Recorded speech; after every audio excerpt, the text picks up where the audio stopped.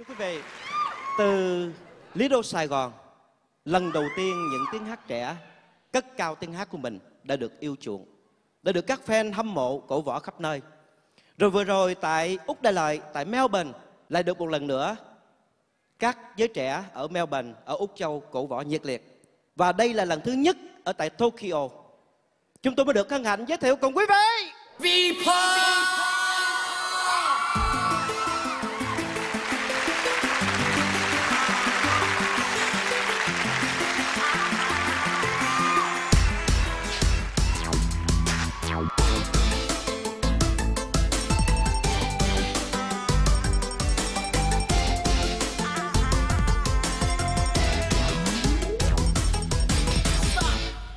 Good evening, ladies and gents. V-Pop is holding it down once again. That's right, we're too big to quit. Get ready to bounce, y'all. Anh vẫn yêu muôn đời. Trong trái tim dại khờ. Anh chỉ yêu mình em. Nàng là thiên đường trên cao, nàng là hơi ấm đêm thâu, vì nàng là bầu trời xanh sưởi ấm con tim lạnh giá trong đêm đông dài. Nàng là mong chờ trong tôi, nàng ngần ngơ bao đêm trắng đêm ai trong con tim anh hình bóng của em. Anh vẫn yêu muôn đời, trong giấc mơ em về, nhưng mãi em là giấc mơ thôi, đến với tôi như giọt sương rơi tan. Khi giấc mơ xa rồi, anh vẫn nuôi mong chờ, đêm lẻ loi là tiếng con tim như than như vang cho tình yêu vỡ tan. Em đã xa tôi rồi, tan tôi cơn mộng yêu đương. Tình đã còn sống sâu về đâu, là từng vòng tròn ôi mà quá đưa ta vào cõi mà xa có em. Đừng vui tròn quên đi thôi bên nhau, ta ôm trong tay hạnh phúc đắm say. Anh vẫn yêu muôn đời, trong giấc mơ em về, nhưng mãi em là giấc mơ thôi, đến với tôi như giọt sương sẽ tan. Khi giấc mơ xa rồi, anh vẫn nuôi mong chờ, đến để lối là tiếng con tim như than như van cho tình yêu vỡ tan. Em đã xa tôi rồi, hãy yêu nhau dẫu giấc mơ thôi, thôi em con tim khát khao để như sương khói mong manh ôm em trong tay. Khi tình vội vàng tình phai như bóng chiều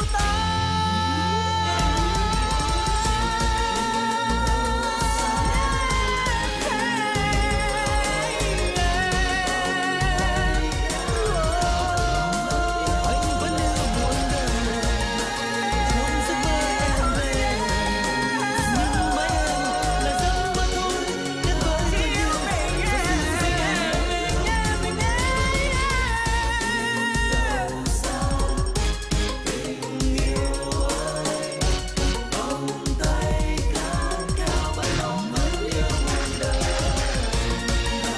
trong giấc mơ em về, nhưng mãi em là giấc mơ thôi, đến với tôi như giọt sương rơi tan. Khi giấc mơ xa rồi, anh vẫn nuôi mong chờ, đêm lẻ loi là tiếng con tim như than như van cho tình yêu vỡ tan. Khi giấc mơ xa rồi, vòng tay khát khao, tình yêu đã xa, như than như van. Em giấc mơ xa vời.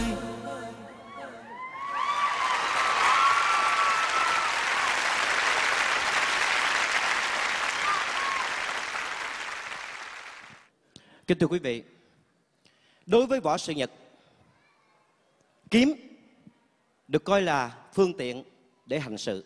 Kiếm được coi như là linh hồn. Kiếm được dùng để chiến đấu, để bảo vệ tổ quốc. Kiếm được dùng để giết kẻ thù. Và kiếm có thể được dùng để tự sát, để bảo vệ danh dự của chính mình. Nhưng mà kiếm mà lỡ rơi vô tay đàn bà thì cũng trở thành một vũ khí đánh ghen không thua gì cái gì khác. Vũ sư Luân Vũ đã dần dựng một câu chuyện người đàn bà đã trả thù trong tình yêu của mình bằng kiếm, trong một câu chuyện của Nhật Bản qua một ca khúc của nhạc sĩ Thanh Sơn một thuở đam mê với đoàn vũ dân tộc Lạc Hồng. Mời quý vị thưởng thức.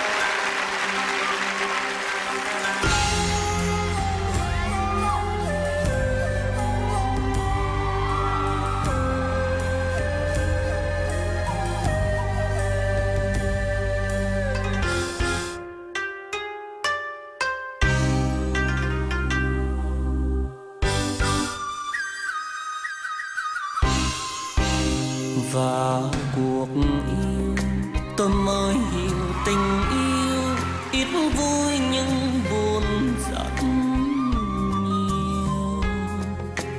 như số duyên tan bài suốt tuổi xanh.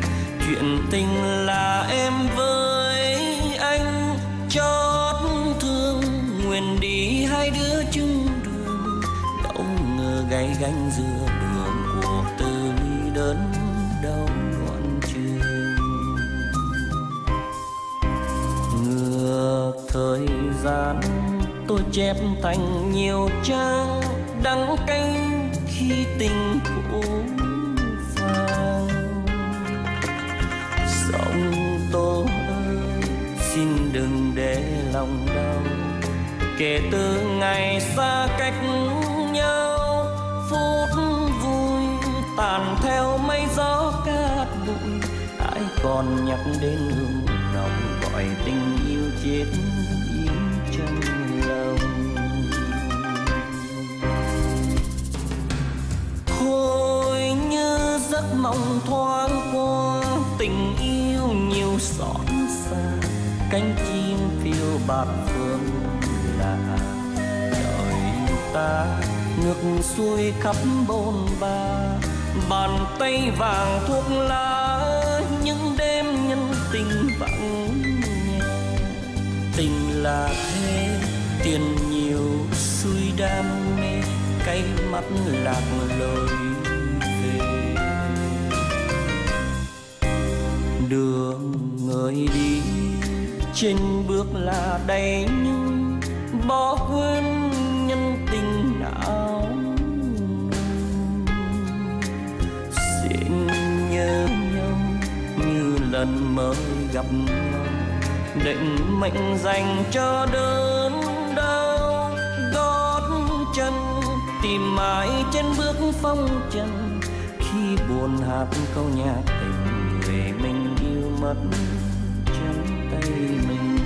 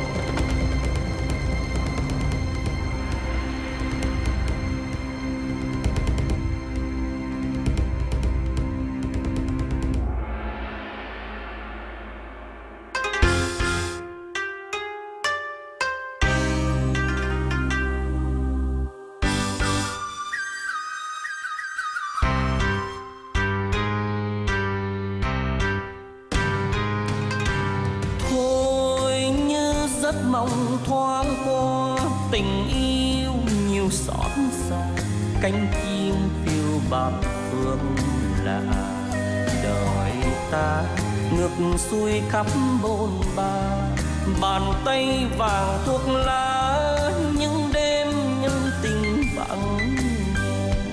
Tình là thế tiền nhiều xuôi đam, cay mắt lạc lối về. Đường người đi trên bước là đầy nhung, bỏ quên nhân tình áo mong. Xin nhớ nhau như lần mới gặp nhau, định mệnh dành cho đớn đau gót chân, tìm mãi trên bước phong trần. Khi buồn hát câu nhạc tình, người mình yêu mất trong tay mình. Gót chân tìm mãi trên bước phong trần, khi buồn hát câu nhạc tình, người mình yêu mất trong tay mình.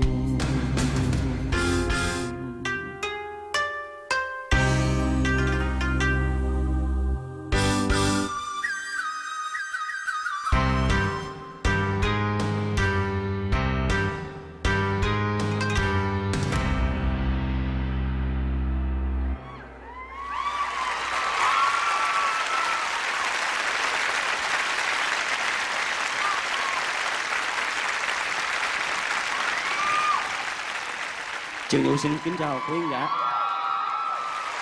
Arigato.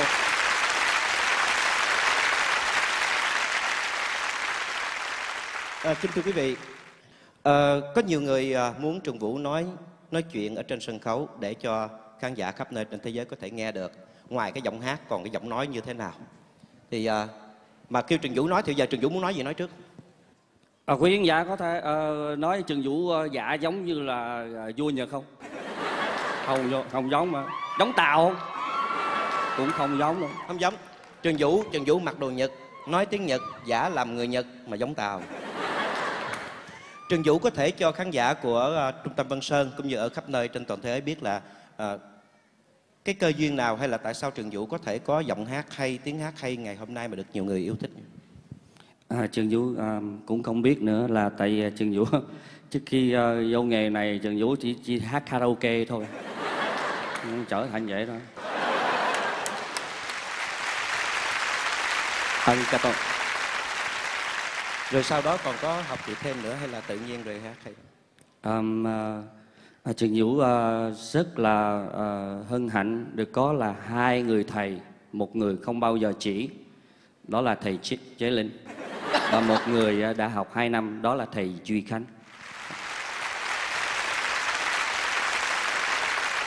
Quý vị có muốn hỏi Trường Vũ thêm điều gì nữa?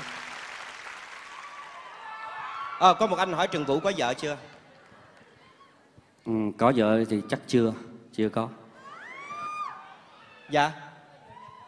Trường Vũ có muốn lấy vợ Nhật không?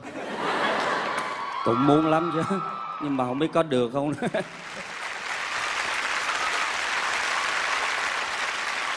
Ý của anh muốn hỏi là Trường Vũ cưới vợ Nhật không? Tức là người Nhật hay người Việt Nam ở Nhật?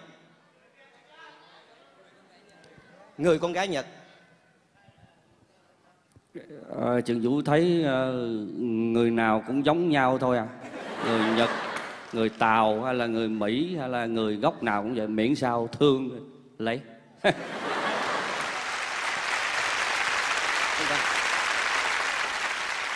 Anh hỏi là Trường Vũ nói là con gái Nhật, gái Việt, gái Tàu gì đó đều giống nhau hết. Ông hỏi là giống nhau ở chỗ nào?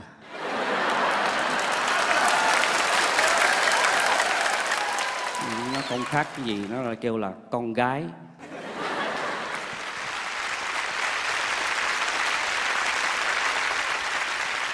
Nếu bây giờ đó chương trình của mình là có thời gian quy định, và nếu quá chương trình đó mình sẽ không thu hình được hết. Cho nên hứa với quý vị một điều, nếu mà chạy cho xong chương trình, thời gian còn dư được, Trường Vũ sẽ hát thêm một bài nữa để không có bị gián đoạn chương trình. Xin cảm ơn quý vị. Trường Vũ. Xin cảm ơn quý vị. Arigato.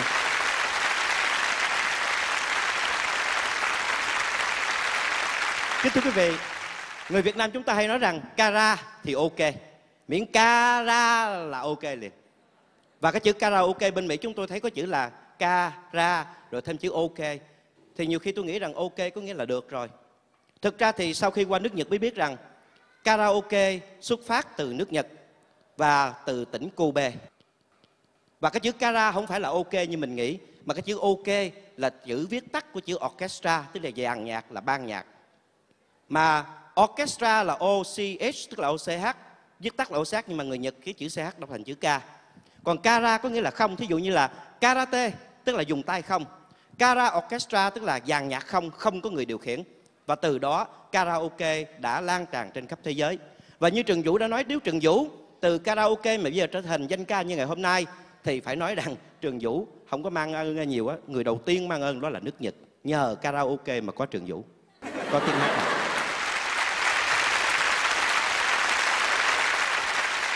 Tập trung một lực lượng rất hùng hậu, đó là danh hài Vân Sơn, danh hài Bảo Liêm, danh hài Quang Minh, danh hài Hồng Đào và nữ ca sĩ Diễm Liên cũng đóng kịch trong ngày hôm nay trong vở hài kịch Người Bạn Tốt. Xin mời quý vị thưởng thức.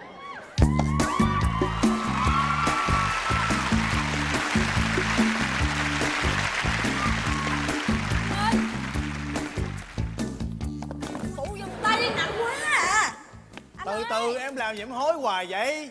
Em làm cái chuyện nhỏ không mà em hối anh hoài à? Mà nó nặng thiệt chứ không phải. Nặng ráng xíu đi em. Anh lo chuyện lớn mà. Trời ơi, tôi lo ba cái chuyện lớn mà lo hối hoài. Em làm gì hối hoài vậy? Nặng quá. Anh làm gì từ sáng giờ vậy? Thấy anh sáng giờ anh cắm bông đẹp không? Anh đi dược học 2 năm mới cắm được vậy á. Đẹp không em? Trời đất ơi, sáng giờ đó hả anh? Kỳ là rõ ràng một bó 12 cái nha. Sao còn có một cái à? Thì anh tỉa tới tỉa lui dính luôn áo anh nè. Áo bông không nè. Nhưng mà anh đừng khi dễ nha, anh cắm cái bông này có tên đàng hoàng á. Tên gì vậy anh? The Last Samurai. Cành hoa cuối cùng. Đẹp không em? Tom Cruise đây phải không? Tom Cruise. Bây giờ các bạn, đây đẹp không em? Đẹp không? Đó, chưa đẹp không? Cũng đẹp đó, nhưng mà em nghĩ này đi anh ơi. Chỗ này, bên này đẹp đi. Bên này hả? Bên này. Bên đây. Ánh nắng chiều nó chiếu vô nè. Không được, bên này ấm cúng hơn. Bên này sẽ ấm cúng hơn. Không. Bỏ đây, vào đây. Nhưng mình bông rễ đất em. Anh bỏ xuống. Đẹp không? Đẹp không? Gần bùn mà chẳng hôi tanh người bùn đúng không? Đấy, em lộn. Sao vậy? Này nó phải bông sen đâu, gần bùn mà vẫn hôi tanh mùi bụng. Vậy thì anh cầm lên. Để đâu em, để đâu? Đây đi, đẹp quá nè. Chỗ này là em nghĩ. Anh bỏ xuống. Trời, quá đẹp. bà này có dư tôi chết liền á. Đầu tiên mình để đây bé không chịu, ba đi vòng hồi cũng để chỗ cũ à. Bây giờ anh nói nghe nè. Bây giờ để mất thì giờ lắm. Anh nói nghe. Hôm nay ba sắp sửa lên con mắt hai vợ chồng mình rồi. Ha. Anh nói nghe, bây giờ hồi hộp quá, bây giờ mình phải chuẩn bị tối nay đãi ba ăn gì đi. Ba ăn cái gì ha? Theo anh thấy á, ba khoái ăn cá lắm. Tối nay mình đãi sushi đi. Cũng được đó nha, cá tốt đó, ăn cá tốt không có bị mập. Nhưng mà em chuẩn bị rồi. Anh chuẩn bị gì nữa? Bò. Thôi, ba anh ghét bò lắm. Bò cho sang đi anh ơi. Không phải, tại hồi nhỏ ba anh bị bò đá. Hãy mà nhắc tới bò ba anh sợ à. Bảo đảm con bò này em lựa không phải bò đá ổng. Bò gì? Bê sang rồi nha, bò cô cô bê bê sang. Cô gì ba anh ghét bò, ba anh ghét liền à. Thôi, cá đi. Bò đi anh. Thôi cá đi. Không nói bò.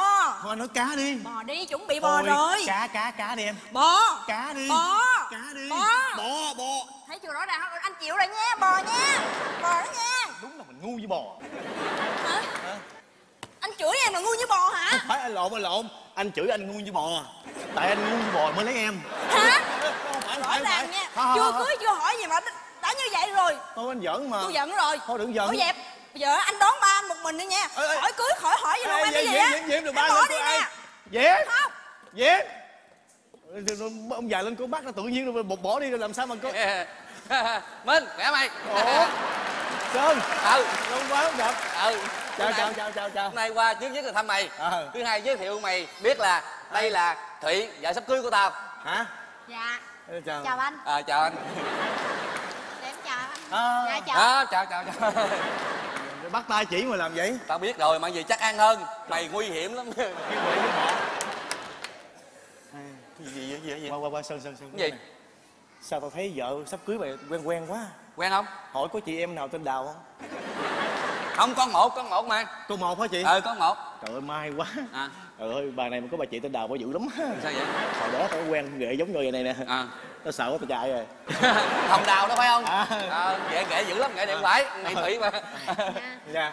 Anh Sơn. Gì đó cưng. Em quên rồi. Quên gì hả? Hôm nay là ngày đi lấy áo cưới của mình, tại tụi mình sắp đám cưới rồi đó. Mà em quên lấy áo cưới rồi, bây giờ phải làm sao? Trời ơi, dễ thương, dễ sợ. Dạo thương chịu kéo đó. Nhưng mà tại sao nãy đi ngang cái tiệm lấy đồ cưới em chưa ghé vô? Bây giờ mới ghé thăm Minh, cái giờ có đi cái kỳ không? Bởi vậy em mới nói là em vên. Ôi ôi nha. Hay là giờ vậy đi. Sao? Anh ở lại chơi với bạn, chơi với anh Minh đi. Rồi em đi lấy áo cưới một mình nha. Lấy áo cưới một mình hả? Em lấy áo cưới... Không được đâu. Sao vậy? Trời ơi, cha thợ may nó chạy dê dữ lắm á. Sao vậy? Bữa đó lợi đo cái áo cưới, chả đo em sao đứt mẹ cái thước dây luôn à. Tao run quá à, chứ giờ phải tới giờ lấy áo cưới rồi em hẹn rồi, hôm nay em khó chịu lắm. Thôi vậy hả? Nói thôi chị em đi lấy áo cưới về liền nha. Em lấy về liền nha anh ha. 3 phút. Thôi 3 phút đi, từ đây ra đây là hết 3 phút rồi. Vậy nhiêu? 5 phút rưỡi. 5 phút rưỡi nha. Về liền nha. Em đi nha. Ê khoan nè, lấy cái chìa khóa xe của anh nè. Mercedes đời 92 á. 92 gì nổ quá à, đời 84 thì có. Thôi miễn có xe đi được rồi. Em đi nha. Đi ha. Chào anh Minh, em đi nha. Dạ. Em đi nha. Ê, Hả? nói đi có đi liền nha hả? Đi tôi chờ anh cho có 5 phút rưỡi mà. Trời ơi, vợ chồng sắp cưới nhau rồi không rời nhau bước nữa, nó đi có đi liền à. Chứ muốn gì? Hung cái. Trời đâu, kỳ lắm ở nhà anh Minh, anh thấy kỳ cái mồ à. Gì kỳ? Trời ơi, tôi hung vợ tôi còn hung vợ đó sao kỳ?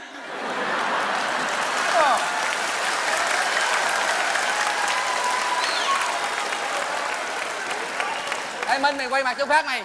Tao hung vợ tao thấy coi. Thôi nha. Thôi kỳ lắm anh bắt. Gì kỳ? Quýnh lại trời. Thôi kỳ cục.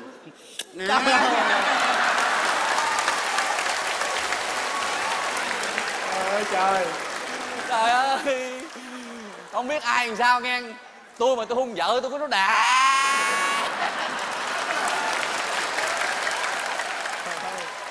Trời ơi, nó hung thiệt trời.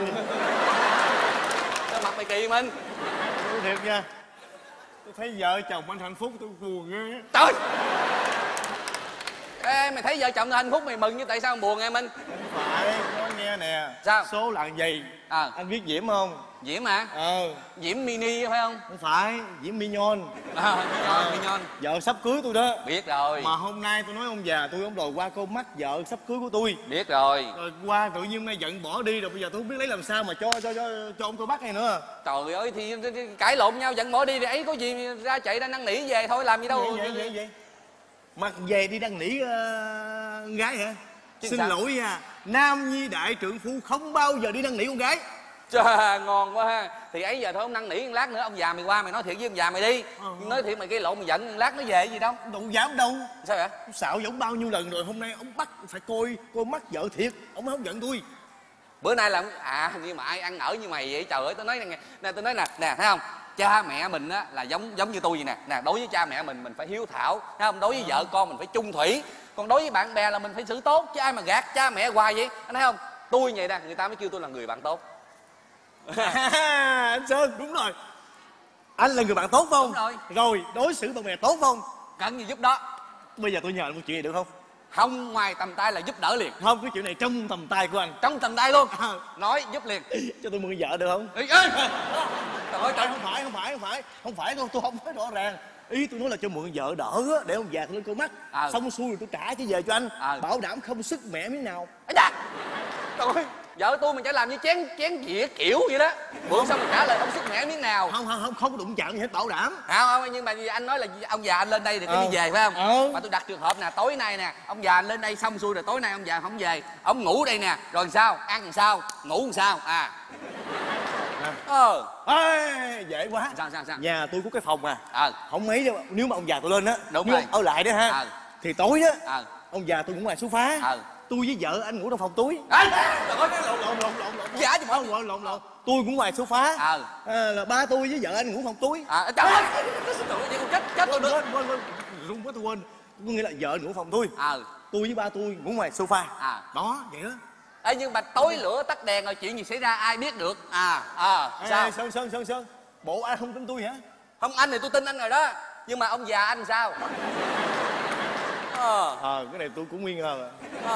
Làm dễ vậy. Ba tôi có máu. Không, nhưng mà tôi nói anh nghe nè, chuyện gì tôi giúp anh cũng được hết trơn á. Nhưng mà riêng cái chuyện này tôi nói là dứt khoát đừng đụng tới. Thôi Sơn ráng giúp tôi bạn bè không mà. có giúp được bạn bè với nhau hồi Trời xưa. ơi, tôi ghen lắm, không có được. Ghen cái gì ghen, bạn bè hồi xưa hai đứa mình sao? Không, tôi nói là không có được là không có được. Dứt khoát không có được là không có được. Thôi ráng giúp. Ơi, tôi tưng về. Trời ơi, dễ thương quá. Sao nói đi 5 phút rưỡi mà 7 phút rưỡi mới về? Tại vì cái cha thợ Mai á. Cha thợ Mai làm sao? Cha đo lâu ơi là lâu luôn à. Cha đo nữa hả? Cha đo nữa. Trời ơi, tại sao đo nữa? Tại vì cái áo trước hư nên là phải đo nữa. Mà chả không có thước dây, cha đo bằng tay. Trời ơi, cha đo bằng tay là đo làm sao? Thì mới đầu cha đo vòng ngực á. Cha lấy cái tay chứ cái đo giày. Nổi lại ốc luôn á. Trời ơi, tôi chưa dám đo mà chả đo, trời ơi. Xong rồi cha đo vòng eo. Cha đo giày cái thọt ngón tay cái quái Cha thợ Mai này, trời ơi, chắc tôi lên giết con chả quá, trời ơi. Rồi tại sao để cha đo vậy? Thì đo chứ sao, giờ phải sắp cưới rồi mà còn vậy tôi bực anh. mình gì Cho nữa? em tiền đi. Tiền gì? Cho em tiền trả tiền taxi. Tại sao trả tiền taxi? Xe em đâu? Xe anh nó vừa mới chạy ra hư mất tiêu là em phải đón taxi em đi, giờ đưa em tiền đi ra trả taxi cho người ta. Rồi tiền đâu, em không chịu đem theo em trả đi, tự nhiên kêu anh lấy tiền. Em vừa đã quên cái bóp ở nhà rồi. Trời ơi, ta nói rồi đàn bà con gái ra ngoài là phải có tiền. Người ta để 50-70 ngàn ở trong tủ đó không chịu lấy xài. Nó đem ra ngoài là phải để ít nhất là phải 10.000 đồng á, ven xài mới được. Taxi tới kìa. Từ từ đi ta kiếm coi. Đi lẹ lên. Tôi nói đi ra ngoài phải đem tiền theo. Đi lẹ lên taxi. Nè lấy đỡ đi. Không có rồi. Lẹ lên đi. Được rồi, từ từ. Lấy đỡ đi. Thì anh Minh nó đưa lấy đại cho rồi đi. Không có phải lấy chứ sao. Nè, đây. nhưng mà thôi không nữa đâu. Mấy anh cha taxi thì cũng nguy hiểm lắm. Để em trả tiền taxi cho. Em ra ngoài là mấy ngày nó ghê em á. Có đó anh. Tôi nói chuyện nghe. Hả? Trời ơi, tôi quên vụ này đó. Cha này nguy hiểm hơn taxi nữa nè. Trời ơi. Trời ơi, nè, tôi nói rồi nghe. Ê, tôi trả tiền taxi tôi vô liền nghe. Cái vụ cho mượn tiền này là khác cái vụ này nghe. Biết rồi. Đừng có lợi dụng vụ này mà làm cái vụ này nghe. Tôi vô liền á, đứng đâu đứng đó. Anh kỳ cục. Cẩn thận, ngàn này nguy hiểm lắm á. Đứng nguyên rồi nha. Thằng ghét thằng Mỹ thằng Ba mà. Tôi nói cái gì anh? đứng đây cho bảo đảm. Tôi nói thiệt cái chị, tôi có chuyện này tôi khổ tâm quá chị. Chuyện gì mà thấy anh buồn quá vậy? Tôi buồn lắm chị, không mấy chị giúp tôi đâu chị. Rồi chuyện gì giúp cũng thử nói em nghe coi em giúp giùm cho. Chuyện gì vậy? Tôi nghĩ chuyện này dễ lắm, không mấy chị làm vợ tôi bữa được không? Không phải. Ôi anh Sơn anh ghen lắm, trời ơi, không có được đâu anh ơi. Không phải là như vậy. Tôi nói chuyện nghe nè, cái số là gì? Ra bên cái này.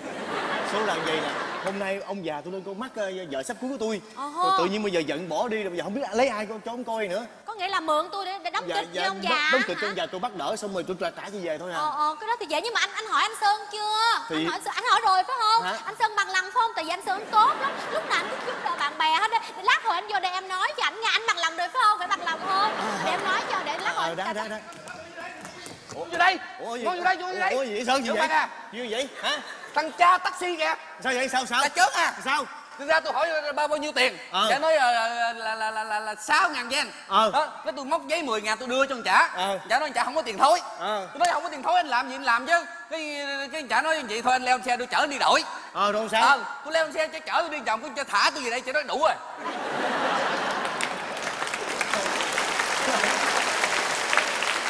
Sao đủ? Tôi cũng hỏi vậy, hỏi sao đủ. Chả nói nãy vợ đi 6.000 giờ đi 4.000 nó đủ 10.000. Trời. Chớn thiệt. Chớn à, vô đây đi, ba tao chắc mình vậy nè. Chớn hả?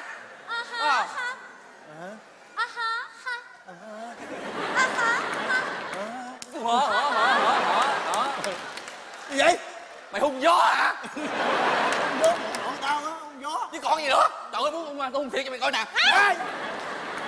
Hung vậy mày. Kể trả tao. Lâu lâu mới được dịp hung lần chứ bộ.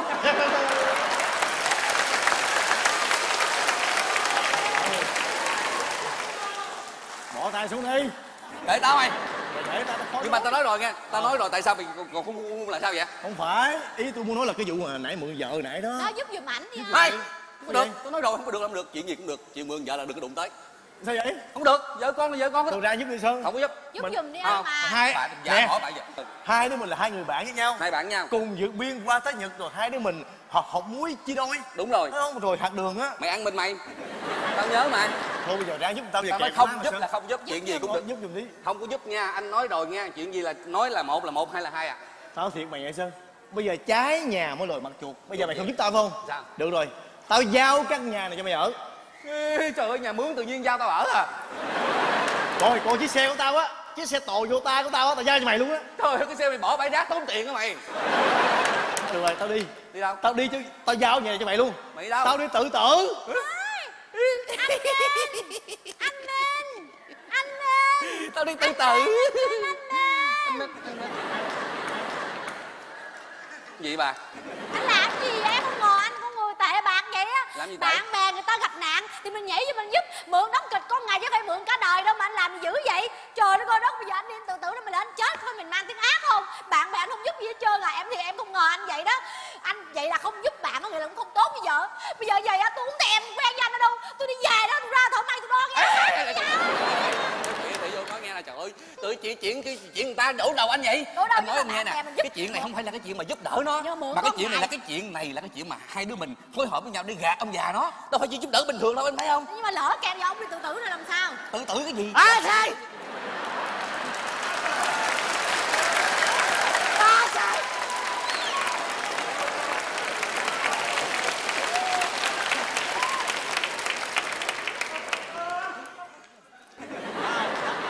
Quê lâu lâu lên thành phố Tokyo, trời ơi đi xe bus nó chật chội gần chết luôn kìa. Xe gì đâu mà người vô như là nem vậy đó. Đã vậy rồi vô rồi đứng rồi thôi đi. Trời ơi, người nào nấy đeo như dượng à. Trời đất ơi. Mà đã vậy ra sáng đi làm còn thơm tho. Đi vào cái chuyến cuối cùng nó đi làm về. Trời ơi, nói mà còn ám ảnh nè. Trời ơi, gặp có con mẹ đâu mà đứng ngay trước mặt mình nha. Trời ơi, đậy còn dơ lên vậy nè. Mỗi lần mà thắng xe lại cái tự nhiên cái mặt mình đưa vô ngay bả cái trời đất ơi, không biết cái bà này chắc bà ăn wasabi dữ lắm nè. Trời ơi, đã vậy tránh cái bà này rồi quay lại gặp nguyên cái ông nội này, ông cũng sai. Trời ơi, muốn chết luôn á. Ủa rồi nay lên tới đây không biết phải nhà đó không? Sao tự nhiên cái lúc này nó chơi sang mở đèn dữ vậy trời? Vô nhà không có ai trơn. Thôi vô chắc kiếm cái miếng gì sushi ăn đỡ. Đói Bất quá. lịch sự. Hả? Ủa? Cha già bất lịch sự. Ủa mày chửi ai à? Tự nhiên vô nhà không gõ cửa không hỏi ai trơn trời. Ách xì ướt nhà người ta trơn trời à. Rồi cái nói không ai nhà. Không ai nhà, bộ nãy giờ hai con khỉ ngồi đây hả? Mày nói tao mới để ý. Vợ mặt mày cũng y như con khỉ vậy á. Ê, ông nói tôi khỉ không? Chứ mày như vậy? Tôi nói ông nghe nha, tôi đang bực mình nè nghe. Bực mình kể cha mày chứ. Trời, tự nhiên ông chửi cha tôi không? Mày đâu hả? Tôi nói thiệt ông nghe. Ông đừng có ý già rồi ông nói gì nói nghe. Rồi sao mày? Ông ngon ông nhỏ lại cỡ bằng như tôi đi.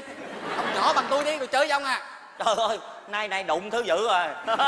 Xin lỗi mày à. Cách đây 30 năm nha. Cỡ mấy thằng như mày á mà vừa nói mấy câu vậy là kịch nằm một đống. Trời ơi, ông kịch gì cái này ở không à. Cái này chắc rảnh à. Giỡn chơi à. Thằng này nó chưa biết. Được. Thằng này nó chưa biết tôi ở đâu lên.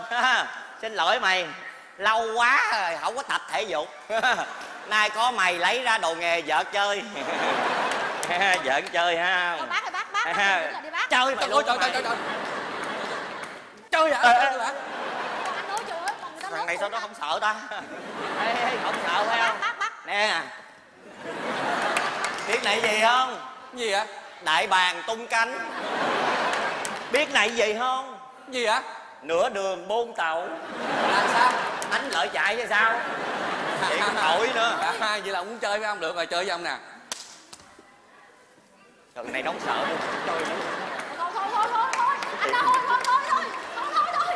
Bác ơi, con can đó mà. Con can đó. Buông ra. Ê, có đồng lọ không? Con can hai người ra thôi. Can bít dịch vậy rồi sao tôi quên? Anh ơi, trời ơi, bác lớn tuổi rồi.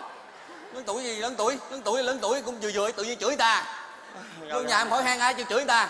Trời ơi, tao nói thiệt mày, nay tao lên tao kiếm người chứ không thôi mày chết mày với tao à. Dạ hả? Dạ bác kiếm ai bác? Đó thấy không? Ăn nói lịch sự vậy phải không? Dạ. Ai ăn nói mất dạy như thằng đó vậy? Tôi nói tôi mất dạy nè không? Thôi bác. Tao nói mày á, giờ mà muốn sao? Giờ mà muốn quýnh không á? Mà muốn chơi phải không? Giờ mà muốn chơi đâu á? Ai da? Khoan. Xí. Dạ. Cô khỏi can nữa. Sao? Mày chơi tao luôn đi. Can gì kỳ không à?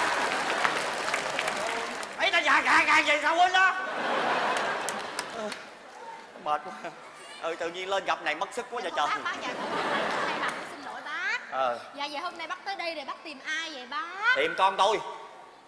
Con bác. Cho già vô duyên tìm con không nói tên ai biết. Dạ vậy con bác tên gì vậy bác? Nói tên à? Ủa con tôi tên gì tôi quên rồi. Vậy mà nó khùng cũng giận à. Nhớ rồi. Dạ. Thằng Minh. Đi tìm anh Minh. Phải nhà nó không? Dạ đúng rồi, đây là nhà anh Minh rồi bác chờ. Ôi trời ơi, vậy là lúc này nó cũng giàu có dữ ha. Thôi chết rồi vậy anh không ơi. có uổng công mình đổi tiền đem cho nó. Trời thôi chết anh ơi, ba anh Minh. Ba Minh gì ba Minh? Mặt Minh người ta vuông vức mặt trước điền đẹp chết. Ai như bằng cha này vậy? Ủa mày bằng sao? Giống cái bằng ủi à. Ê mày vừa phải tao nghe mày. Mặt tao vậy mày không giống bằng ủi hả? Mặt tao giống bằng ủi mày biết mặt là giống gì không? Giống gì? Giống mấy con heo bị thiến á. Nói tao thiến không? Bây giờ mày muốn sao? Dạ, thôi. Bây giờ mày muốn sao?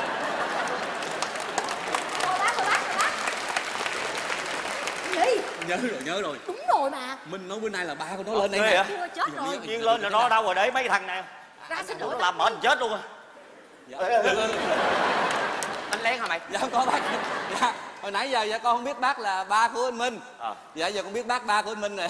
Con qua con hỏi thăm sức khỏe bác. Vậy. Dạ. Vậy là con quen biết với mày. Dạ bác khỏe hả bác hả? Thấy không? Nói qua nó thử sức mình liền thấy không? Không có. Nhà anh Minh rồi bác, nhà anh Minh đó bác. Dạ đúng rồi. Nhà Minh đó. Dạ. Ủa mày ai trong này? Dạ con bạn Minh. Ủa Minh có mấy thằng bạn khùng dữ vậy sao trời? Dạ. Ủa rồi nó đâu rồi? Dạ. Dạ ảnh hả bác? Dạ anh đi tự tử rồi bác. Ê!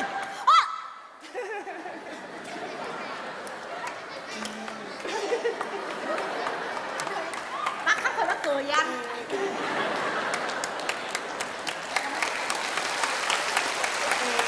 Trời ơi già cả rồi. Thằng con độc nhất à. Nó chết rồi sức đâu kiếm thằng khác cho trời ơi. Trời ơi đem nhiêu tiền lên không có nó rồi giờ vậy thì cho ai? Sống với ai? Cắn lưỡi chết cái cho đội. Bác. Ê để tự nhiên tao cắn lưỡi tao chết tự nhiên mày hùng gì mày? Tao chết sớm mà. Không có bác. Con sợ bác cắn lưỡi nó rớt cái lưỡi ra. Con chụp lại con bỏ vô lại cho bác. Cổ này cô nói bậy bác ơi. Anh Minh anh đi vô sở thú coi sư tử, không phải tự tử. Dạ coi sư tử con hết. Trời ơi coi tử không chút xíu nữa tôi cắn lưỡi tôi chết rồi thấy không? Đúng rồi. Dạ. Vậy là đi vô sở thú coi sư tử. Dạ đúng rồi. Ủa rồi nó hẹn tôi lên đây coi mắt vợ nó mà nó đi coi sư tử rồi vợ nó đâu? Vợ Minh đó bác, vợ Minh đó bác. Ê Vợ Minh đó bác, vợ Minh đó. ê Con nói vợ Minh mà, vợ Minh. Ê mày kỳ mày. Này vợ Minh hả? Dạ vợ Minh bác. Vợ Minh kệ vợ Minh mà làm gì cứ đẩy qua đẩy lại làm tao ôm được 2 cái. Vợ Minh hả? Dạ vợ Minh đó bác, vợ Minh. Qua đây. Dạ Mày tránh ra mày. Vợ Minh đây ha. Dạ con bác. Trời đất ơi. Trời ơi. Trời ơi sao nó côn quá trời. Trời ơi đâu mà kiếm ra nhỏ Nhật đã quá trời quá đất kia nè. Nói con nghe. Dạ. Bác già cả rồi. Dạ. Cho nên là bác cũng ao ước có con vợ giống như con này đó. Hả? Không phải. Có con dâu giống như con này. Dạ. Cho bác hỏi thăm chút. Dạ. Con với nó quen lâu chưa? Dạ con với ảnh. Quen nhiêu lâu rồi cho bác biết đặng bác biết nó thiệt hay giả vậy đó mà. Ủa mày làm gì mày? Dạ con múa. Không tự nhiên tao đang nói chuyện đây múa là sao? Dạ múa đũa bác. Mày tao chơi mày quá. Mày đi cho hai cho thằng hỏi thăm chuyện gia đình cho chút xíu ơi. Cái gì vậy con? Dạ không có. Quen được nhiêu lâu rồi? Dạ con quen được. Tự nhiên nói đi trước lạ sao quen mà. Nhiêu lâu? Dạ con quen được mới có 2 tiếng à. Hả? Cái gì? Cái gì vậy mà sao nó nói là không có. Dạ 2 năm. Quen được 2 năm chứ 2 Dạ đúng rồi bác, dạ đúng rồi bác. Dạ cái cô này với lại anh Minh quen nhau 2 năm rồi. Câu chuyện xảy ra 2 năm về trước, hai người tình cờ quen nhau trên một chiếc xe lửa trong lúc đi làm về. Lúc đó 4 mắt nhìn nhau cào máu họng, cuộc tình cảm bắt đầu nảy nở. Ủa sao chuyện gia đình của ta mày rành quá hả? Dạ con theo con rình. Này chắc hồ chắc đập nó qua. Phải đi đây sao mà ngồi trả lời. Thôi bác đừng nóng bác. Dạ bác đừng nóng dạ. Bởi vậy đó bác nó nghe 2 tiếng bác hết hồn, nghe nó quen lâu lắm mà. Dạ. Vậy rồi giờ con làm nghề gì? Con làm, dạ thưa bác con làm. Ở trên này nhiều nghề nghiệp lắm bác, không biết trên này ta làm gì. Dạ. Cho nên là kinh phong giật mày hả mày? Dạ con nhảy bác, nhảy. Tự nhiên sao hỏi bên này mày cái xía vô hoài á? Dạ, con vui quá. Rồi đây mày. Dạ. Dạ anh hơi khùng quá bác. Sao con làm nghề gì con? Dạ. Làm nghề gì có tự nhiên nói đi, nghề nào cũng là nghề mà. Con biết rồi, con biết rồi. Con cắt cỏ. Quay đâu vậy? Ai dịch giặt rồi. Chuyện sao mày làm chân sao? Dạ con quên bác ơi. Cô này cũng nói con tức quá, con gái gì làm nghề cắt cỏ. Cắt cỏ lâu rồi, hồi xưa. Dạ con sẽ không mang, con quên. Dạ. Con may đồ. Dạ con may đồ. Dạ mấy dạ, may. Thợ may hả? Đúng rồi bác, cô này cái may đồ giỏi lắm. Hết rồi. Dạ, khắp ở cái quận Tokyo này á, ai cũng biết cổ may đồ giỏi chân á. Bác không tin, bữa nào bác mua một khúc giải Michelin đi, cổ may cho bác một cái quần xà lõn mặc đẹp lắm.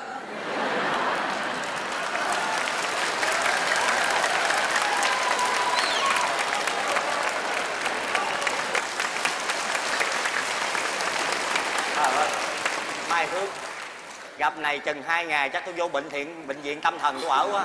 Bác. Mệt chứ. Vậy là chắc chắn vậy rồi ha con. Dạ. Rồi xong tự nhiên sao thằng Minh nó bỏ điên mình, nó bỏ con Dạ, nhà, giờ nó đâu rồi? Dạ bác. Ủa? Anh về kia. Minh. Ba.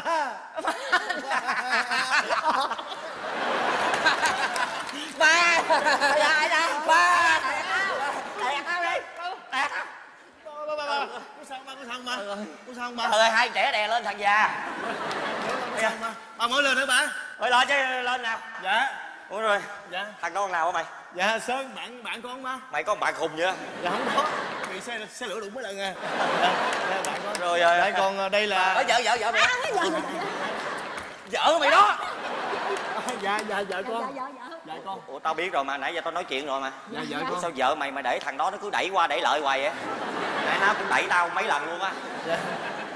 Này vợ ha? Dạ. Dạ con là ba. Vậy là mừng rồi, kỳ này mày có gạt tao. Dạ. Tao đem lên trên đây cho mày mấy triệu yen luôn á. Trời. Để làm đám cưới cho Linh Đình chút xíu. Vậy hả bà? Làm đám cưới nghe con. Dạ. Rồi. Dạ. Sau khi làm đám cưới xong rồi đó. Dạ. Rồi cái vậy thì bác chiều nay về hả bác? Ba ở lại. Không về chi mày. Phải coi sao làm đám cưới rồi cho Linh Đình đi. Xong đám cưới xong cái đợi nào vợ mình có bầu cái tao về luôn. Bác ơi, bác giết con đi bác ơi. Mày ra. Trời ơi, cái thằng này ở gần nó hồi chắc tôi bị điện giật chết quá. Cái gì kỳ ấy?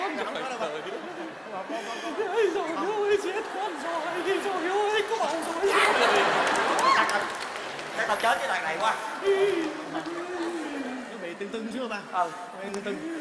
Sao mày quen nó mệt quá. Dạ khổ lắm. Bây giờ vậy nè, vui quá, ba thấy vậy là bà vui rồi. Ba kêu taxi nó chờ nãy giờ để đồ đạc đổ quải tùm lum nó vô đây, con phải có mày nhà không mới đem vô. Giờ có mày rồi tao yên tâm rồi, để tao lấy đồ vô. Tối nay là làm bữa Linh Đình nha. Dạ. Vô liền. Đi ba.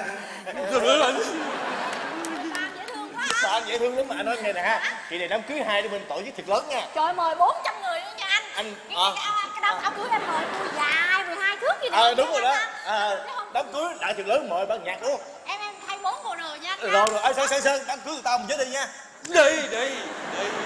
Trời Không vậy nữa nè, ham lắm. Trời ơi đi. Nè, tôi nói anh biết nha. Gì?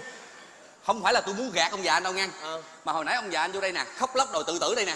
Tôi thấy cái tình cảnh như vậy á, tôi mới đẩy đại con vợ tôi vô làm vợ anh á. Tôi cảm ơn anh nhiều lắm nha. Nhưng mà tôi nói nghe nè, ông già anh ông tinh mắt lắm. Hồi nãy có vụ mà tôi đẩy qua đẩy lại ông nghi rồi đó. Cái cha, ông nghi rồi hả? Bây giờ mà muốn như thiệt á, muốn như thiệt bây giờ hai đứa phải tập vợ giống như là vợ chồng thiệt vậy đó. Tập vợ hả? Ngồi đi, tập tình cảm y như thiệt. Tập nha. Đó bây giờ 1, 2, 3 nè. Trời, chưa. Ơi ham ôm lắm mẹ này nè, ôm 10 mấy năm chưa đã. Ơi bữa nay có gì cho tôi mà có ôm hoài à. Nè, y thiệt nè. Đó hai người nha, đừng có ôm mạnh nha, từ từ nha. Không cho ôm. Giống hai mà già ngồi chờ xe lửa điện thôi. Vợ chồng mẹ kìa. Chứ mày đâu cho ôm đâu. Ôm qua nhẹ thôi. Đó nhẹ thôi. Đó bắt đầu nè, Minh mới nói với Đào, anh yêu em. Anh yêu em. Em nói với Minh là em cũng yêu anh nữa. Em cũng yêu anh nữa. Anh yêu em. Đúng rồi. Cũng yêu anh nữa. Đúng.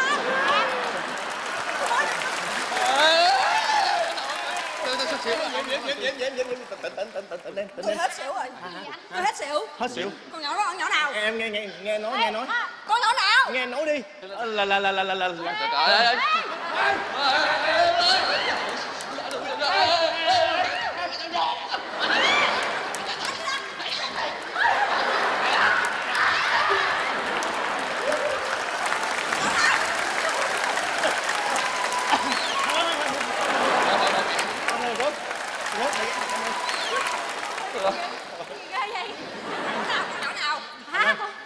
Mình ơi, mày làm ơn giải quyết. Con dế mén này nó đá dữ quá. Đầu tao mà leo lên gọt cốm nha. Em đừng ghen quá. Anh nói em nghe. Em giận đi á, mà ba xuống coi bắt em. Anh sợ quá cho nên anh mới mượn vợ anh Sơn đỡ đó. Ủa vậy là Đó là bà Thụy vợ sắp cưới của anh Sơn. bà Thụy hả? Em là Thụy. Trời ơi, vợ tôi muốn thấy ông nội tôi. Nè thôi chị ơi. Dạ. Mang đi quất với anh nha. Đâu chiếc nữa. Thôi tìm ông này nó kêu ra. Bà Dũng chỉ bắt luôn rồi. Hồi nhỏ học bóng rổ không? Tôi nhảy cao dữ vậy mẹ. Trời ơi, cái túi như con dế mén nha. Ê thôi nha, đừng chồng quê vợ sắp cưới tôi nha. Em xin lỗi anh chị. Em thôi được rồi, không sao, hiểu lầm không sao. Bây giờ nói nghe nè. Bây giờ vậy nè. Ba sắp trở lại rồi. Bây giờ em vô trong em tạm thời em giúp đỡ đi. Xong rồi đúng rồi, hồi nãy bà ơi, nãy giới thiệu bà này rồi. Tự nhiên lòi ra bà thấy không có được. Không. Bây giờ em vô giúp đỡ đi rồi từ từ em nói chuyện với ba sau nha. Đi em đi. Đi bà ơi. Giỡn nha, giỡn thôi nha. Muốn lấy chồng đi lại đi. Thiệt là chết. Đừng đau. Thôi tôi nói giỡn thôi nha. Giỡn. Trời ơi. Em giòn bám thấy em hiền ghê. Trời ơi. Chiếu mà. Hên quá. Tôi khổ lắm chứ. Thôi ngồi lại. Làm lại nha. Đó, tay tròn tay nè. Rồi. Mắt nhìn mắt, mỗi người một mắt. Không có. 4 mắt nhìn nhau, chào má hỏng. 4 mắt thì có một mắt ma. Tao nhớ rồi. Đó bắt đầu này là anh yêu em. Đúng rồi. Em cũng yêu anh. Đúng quá. Thấp giọng xuống anh yêu em. Thấp giọng xuống chút xíu. Anh ngon lành lại. Anh yêu em nhiều lắm. Đó là tình cảm. Y như vợ chồng luôn. Cái gì? Sao lưng? Cái gì? Sao lưng? Tao cho phép mà. Tao cho phép. Sao lưng? Thằng nào giỡn hoài? Giỡn chơi hoài. Sao lưng? Tao cho phép thằng nào dám? Thằng nào? Trời ơi, nó gạt tôi nữa theo. Trời ơi, tôi vô sớm chút xíu bị nó gạt nữa rồi. Trời ơi, bao nhiêu tiền bạc mày cứ gạt tao về hoài rồi sao tao sống nổi với mày vậy? Trời ơi, tao cắn lưỡi tao chết cho vô lòng mày. Ba đừng cắn. Tình nghĩa cha con chạy gì để chấm dứt con. Mày ở lại tao đi về. Ê ba. Buông ra đây. Đừng về ba. Tao nói buông ra. Đừng về. Tao nói buông ra. Không được. Mày buông tuột quần tao vậy? Mày gạt tao hoài Minh. Trời ơi, bao nhiêu tiền bạc cứ đưa lên về rồi mày cứ gạt hoài là chừng nào? Ba, chuyện bất đắc dĩ ba ơi. Đắc dĩ là sao? Con có vợ sắp cưới thiệt. Nhưng mà tại vì hồi sáng đi vụ cá với lại cá với bò cuối cùng giận bỏ đi rồi. Con gì? Dạ cho nên bây giờ con không biết làm sao hết, con mới mượn vợ của anh Sơn cho ba con mắc đỡ. Chị tao cũng nghi rồi. Dạ nhưng mà thật sự con có vợ thiệt sắp cưới thiệt ba. Rồi vậy vợ mày đâu? Dạ anh Trọng kìa ba. Rồi kêu ra đây coi. Dạ ba đứng luôn. Gạt tao hoài à? Không có lên này lần chót không ba? Em ơi em. Bác đứng gần vô đi bác. Em ơi. Gặp thằng đó hồi hộp quá. Hết cùng rồi. Gì nữa đây? Qua chào đi. Qua chào. Chào anh. Đây. Rồi em. Gì nữa Anh đây? muốn chết hả? Ba anh. Hả? Ba anh chứ chào anh gì em? Em chào ba. Đó được không ba? Được không ba? Thằng này cũng khéo lựa. Ba đừng nhìn phía sau hoài. Nãy tưởng lấy nhỏ Nhật, ai ngờ lấy nhỏ Đại Hàn. Này thiệt rồi phải không? Thiệt mà. Trời ơi, vậy là nó không có gạt tôi rồi. Giờ tưởng mày cứ gạt hoài à. Thôi bây giờ coi vụ con là chắc chắn vậy rồi phải không? Đứng qua bên. Hai đứa tụi bay đứng qua bên. Để tao giải quyết cái thằng kia. Chịu xong rồi ba. Không có mày rồi tao có sợ nó nữa mày. Mày đi vô Trọng lấy cho tao con dao. Không ơi ba. Lấy cho tao con dao. Bạn bè con mà ba. Tao xử, để nay tao xử mà. Bạn bè con mà. Kêu mày vô lấy cho tao con dao. Chứ gì ba? Cắt sushi đãi bạn tốt của mày.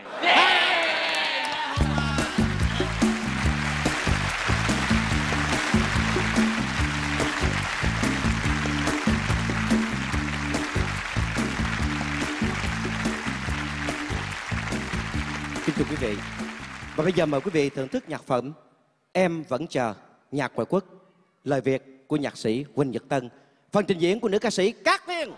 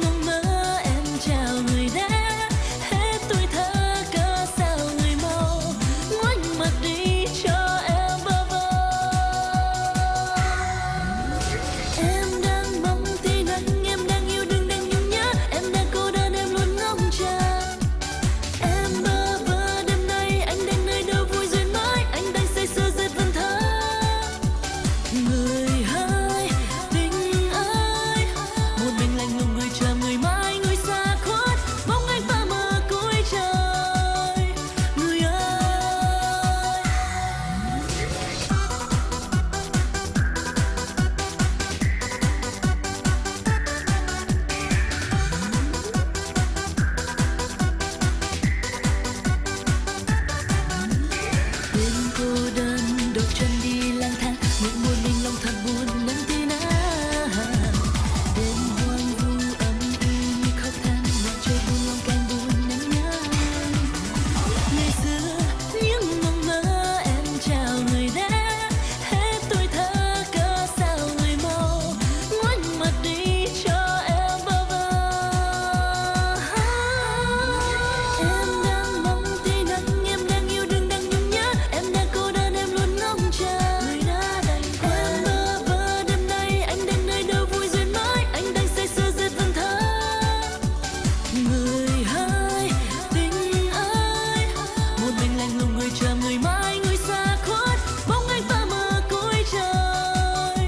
Người ơi em nhớ mong tí nào tí nào tí nào.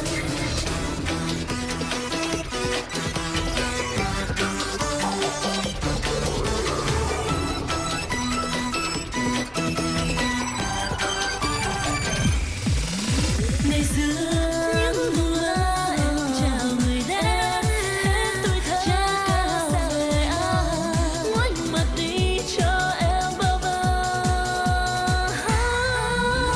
Em đang mong tí nắng, em đang yêu đương đang nhung nhớ, em đang cô đơn em luôn ngóng chờ người đã đành quên. Em bơ vơ đêm nay anh đang nơi đâu vui duyên mới, anh đang say sưa dệt vần thơ. Người ơi tình ơi, một mình lạnh lùng người chờ người mãi, người xa khuất bóng anh phơ mơ cuối trời. Người ơi em nhớ mong tí nào tí nào tí nào tí nào tí nào.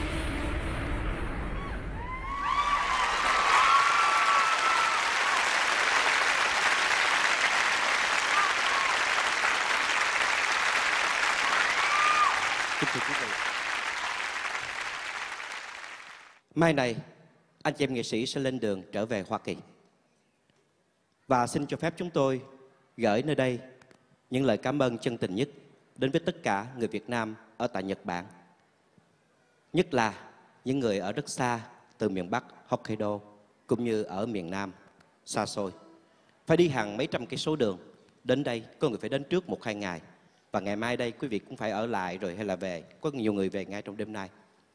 Nhưng nói gì thì nói, trong những ngày, tháng rất ngắn ngủi ở tại Nhật Bản, tình cảm của người Việt Nam đối với anh chị em nghệ sĩ của Trung tâm Vân Sơn đã tạo một dấu ấn sâu đậm ở trong lòng anh chị em nghệ sĩ chúng tôi.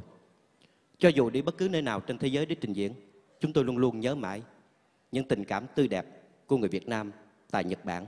Xin chân thành cảm ơn quý vị. Và chương trình Vân Sơn Live Show in Tokyo đến đây chấm dứt. Hẹn tái ngộ.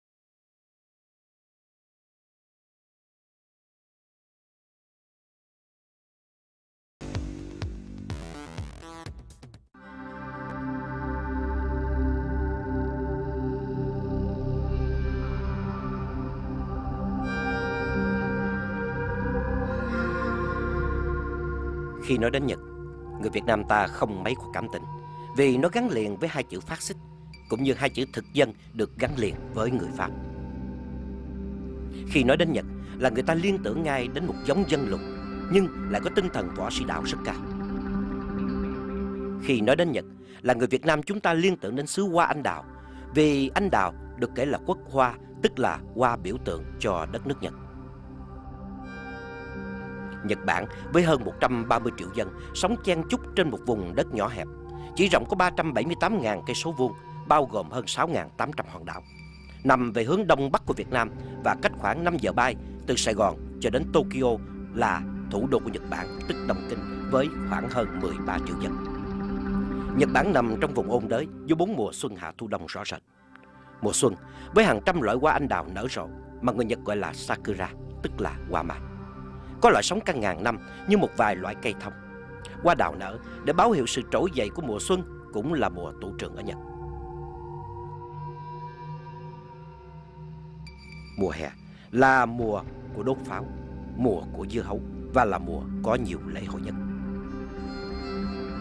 Mùa thu là mùa có thay đổi màu lá, từ xanh qua vàng rồi nâu tới đỏ. Đặc biệt nổi bật nhất là lá phong, tức là lá mùa thu, autumn leaves. Mùa đông là mùa của tuyết phủ. Thật là thú vị cho du khách khi đến Nhật và được tắm ở những suối nước nóng lộ thiên trên những ngọn núi trong thời tiết giá băng. Khi đến Nhật, du khách không thể bỏ qua những danh lam thắng cảnh và những di tích lịch sử như Hoàng cung đã được xây dựng từ năm 1868. Như đền Minh Trị là nơi thờ phượng vua Minh Trị, là vị vua của Nhật Bản lừng danh thế giới vì những canh tân của ông đối với nước Nhật. Núi Phú Sĩ cao 3.776 m, nằm cách 100 cây số về hướng tây nam của Tokyo, là ngọn núi cao nhất nước Nhật và thu hút hơn 30 triệu du khách hàng năm. Du khách cũng không thể nào bỏ qua được một nơi ghi lại những chứng tích lịch sử của sự tàn phá của bom nguyên tử vào năm 1945 trong thời Đệ nhị Thế chiến. Đó là Bảo tàng viện Hiroshima.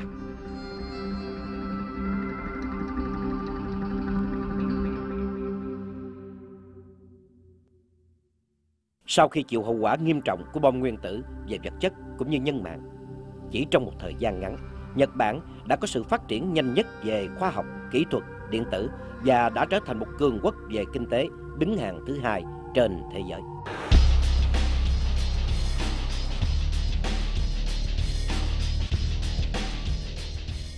Một trong những yếu tố quan trọng tạo nên sự phát triển của nền kinh tế Nhật Bản là phương tiện vận chuyển giao thông nhanh, chính xác của hệ thống xe điện.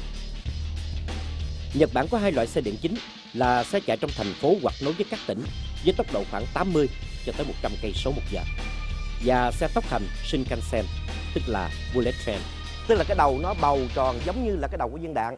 Còn cái loại mới nó gọi là cái đầu vịt, tức là cái đầu đó nhìn y như là cái mỏ của con vịt, chạy với tốc độ khoảng 250 cho tới 285 cây số một giờ, thuộc loại nhanh nhất thế giới. Loại xe tốc hành bắt đầu chạy từ năm 1964 cho tới ngày nay, tức là khoảng 40 năm, hầu như chưa có tai nạn lớn nào xảy ra. Khi động đất xảy ra thì với cái độ dao động của đường ray, xe lửa tự động ngừng, chậm ngừng lại. Rồi kỳ rồi vừa mới rồi một trận động đất rất lớn và xe lửa đã tự động giảm tốc độ và ngừng hẳn lại. Chỉ có hai toa đầu và toa cuối bị hư, bị trật đường ray nhưng mà không có chết người. Đó cũng là một kỹ thuật tân tiến và cao của xe lửa ngày nay tại Nhật Bản. Mỗi một đoàn tàu xe điện ở Nhật có từ 12 tới 16 toa. Mỗi toa chở từ 80 cho đến 120 người, tổng cộng khoảng 1.500 người trong một đoàn tàu. Mà chỉ cần có 2 người, một tài xế ở phía trước và một tài công phía sau là có thể điều hành cả một chuyến tàu. Năm 1995, riêng xe nội thành đã chuyên chở gần 9 tỷ lượt hành khách và khoảng 51 tỷ tấn hàng hóa. Xe tốc hành đã chuyên chở tới 276 triệu lượt hành khách. Và năm 1996, riêng đường tàu quốc doanh đã có thương vụ lên đến 38 tỷ Mỹ Kim. Xe điện ở Nhật đã có hơn 110 năm. Khởi đầu, Nhật Bản đã mua xe điện của Hoa Kỳ, xây đường ray ở Yokohama, sau đó tự chế biến và bây giờ bán ngược lại cho Hoa Kỳ, và có một số đoàn tàu đang chạy tại thành phố New York. Đây chỉ là một trong nhiều cổng của cái nhà ga này. Và ở nơi đây đó, lũ lượt từng người như vậy. Và cái nhà ga lớn nhất ở nước Nhật có thể có hơn 1 triệu người đi trong một ngày. Và toàn nước Nhật có trên 10 lượng tỷ người đi trong một năm. Có thể nói đây là cái phương tiện vận chuyển, cái phương tiện di chuyển của người Nhật chính yếu. Ở dưới có, sâu 40 thước, 50 thước, trên cao có.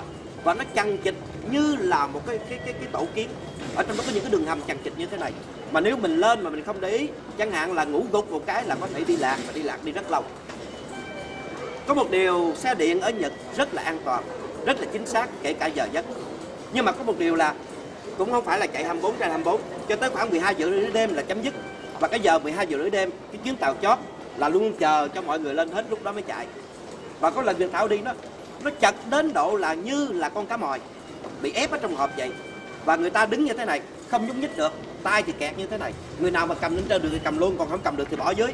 Rồi á, đứng sát cái cửa ngoài thì đè cái mặt mà sát cửa kiến như thế này. Và khi tàu báo gần tới là phải rút cái mặt xuống, không nhiều khi đó cửa mở là tung ra ngoài mình té. Bây giờ nói chơi cho vui thôi. Nếu mà mình có cái ý đồ muốn móc túi, người ta cũng móc không được, nó tay kẹt sao móc. Mà bây giờ cho dù có móc được rồi thì cũng chạy không được, tại vì không có lối nào để chạy cả.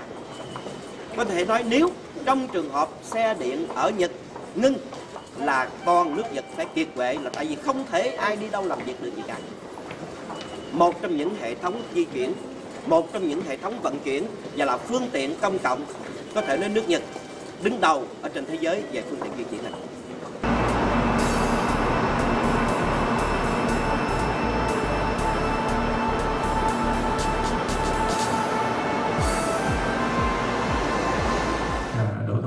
Xin kính chào tất cả quý vị. Một trong những người đã được cộng đồng Việt Nam biết đến như là một từ điển sống về nước Nhật, đó là anh Đỗ Thông Minh. Anh đã được cộng đồng Việt Nam biết đến qua những biên khảo trên các tờ báo của Việt Nam tại hải ngoại, qua những tường trình của anh trên hệ thống truyền thanh của các đài BBC London, đài tiếng nói Hoa Kỳ VOA và những đài phát thanh khác của cộng đồng Việt Nam tại hải ngoại. Cùng với hơn 200 sinh viên Việt Nam khác, anh đã đến du học tại Nhật Bản vào đầu năm 1970. Chọn du học nước Nhật là bởi vì hồi nhỏ đó cũng có nghe bố đó thỉnh thoảng nói chuyện về người Nhật, nước Nhật. Cái điểm thứ hai nữa là tới cái thời điểm năm 70 thì nước Nhật sau cái chiến tranh đó, thì đã phục hồi kinh tế và đã thành ra một cường quốc về kỹ thuật. Mình đã nghe nhiều chuyện về kỹ thuật. Giữa năm 1985, công ty Mekong đã được anh thành lập với số vốn khoảng 1.700 Mỹ Kim. Đây là cửa tiệm độc nhất của người Việt Nam tại Nhật, bán đủ loại, từ thực phẩm khô cho đến sách báo, băng nhạc và tranh ảnh. Cho tới hôm nay thì chúng tôi đã viết và xuất bản độ 6-7 cuốn sách. Còn chừng 3-4 cuốn nữa thì đang viết nhưng mà chưa có xuất bản. Những sách chúng tôi viết thì khởi đầu đó là viết sách học chữ Hán, coi như là một cái người đi trước vậy đó. Thì những đợt người Việt tới sau họ hỏi chúng tôi, tại vì ở Việt Nam khi chúng ta ra đi đó, mình thấy Honda Yamaha nó viết bằng Latin, mình tưởng nó dễ quá. Đến khi qua đây gặp cái chữ là chữ Hán rồi chữ Nhật Hiragana, Katakana, nghĩa là nó lằng nhằng như sợi bún vậy, là mình không biết đường đâu mà bắt đầu học từ đâu chẳng hạn như vậy. Thì cái thời chúng tôi cũng vậy, học cũng rất là vất vả. Thành ra chúng tôi nghĩ rằng là mình đem những cái kinh nghiệm khó khăn của mình đó, mình viết lại. Đây cũng là nơi để trao đổi văn hóa Việt Nhật và cũng là nơi giúp đỡ đồng hương trong những ngày đầu tiên khi đến Nhật. Ngày xưa khi chúng tôi học, chúng tôi phải mượn sách của người đàn anh để viết cái tiếng Hán Việt được.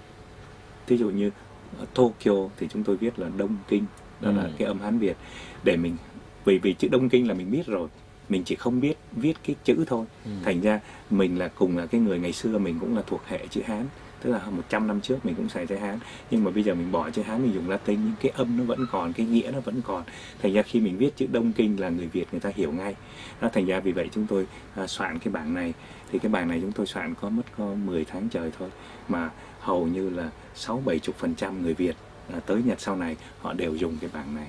Cái vấn đề thứ nhất là cho những người Việt ở đây họ có thể học cái ngôn ngữ, bởi vì ngôn ngữ nào vậy nó là cái chìa khóa để bước vào xã hội. Người ta nói mình không hiểu, cái mình tự mình phán đoán, thì cái sự phán đoán đó nó không chính xác. Mình phải hiểu là người ta nói cái gì. Thì ai ở đâu cũng vậy, người ta coi cái nó là sinh ngữ mà, nó là cái chìa khóa để bước vào. Nhưng mà không chỉ cho người Việt. Ở đây như quý vị cũng thấy đó, tức là hàng trăm ấn bản đã được in ở Việt Nam, và những cuốn sách viết về Nhật Bản đó thì có khi người Việt khắp nơi trên thế giới cũng vậy, họ cũng đọc để mình hiểu hơn về người Nhật, để mình có thể ứng xử với người Nhật, biết về người Nhật một cách chính xác hơn, chứ không phải chỉ là hòa đồng. Từ lúc Mekong Center được thành lập, bản tin Mekong cũng được ra đời. Bản tin Mekong không những là phương tiện truyền thông mà còn là mối dây liên lạc với người Việt Nam ở Nhật và cộng đồng Việt Nam ở hải ngoại.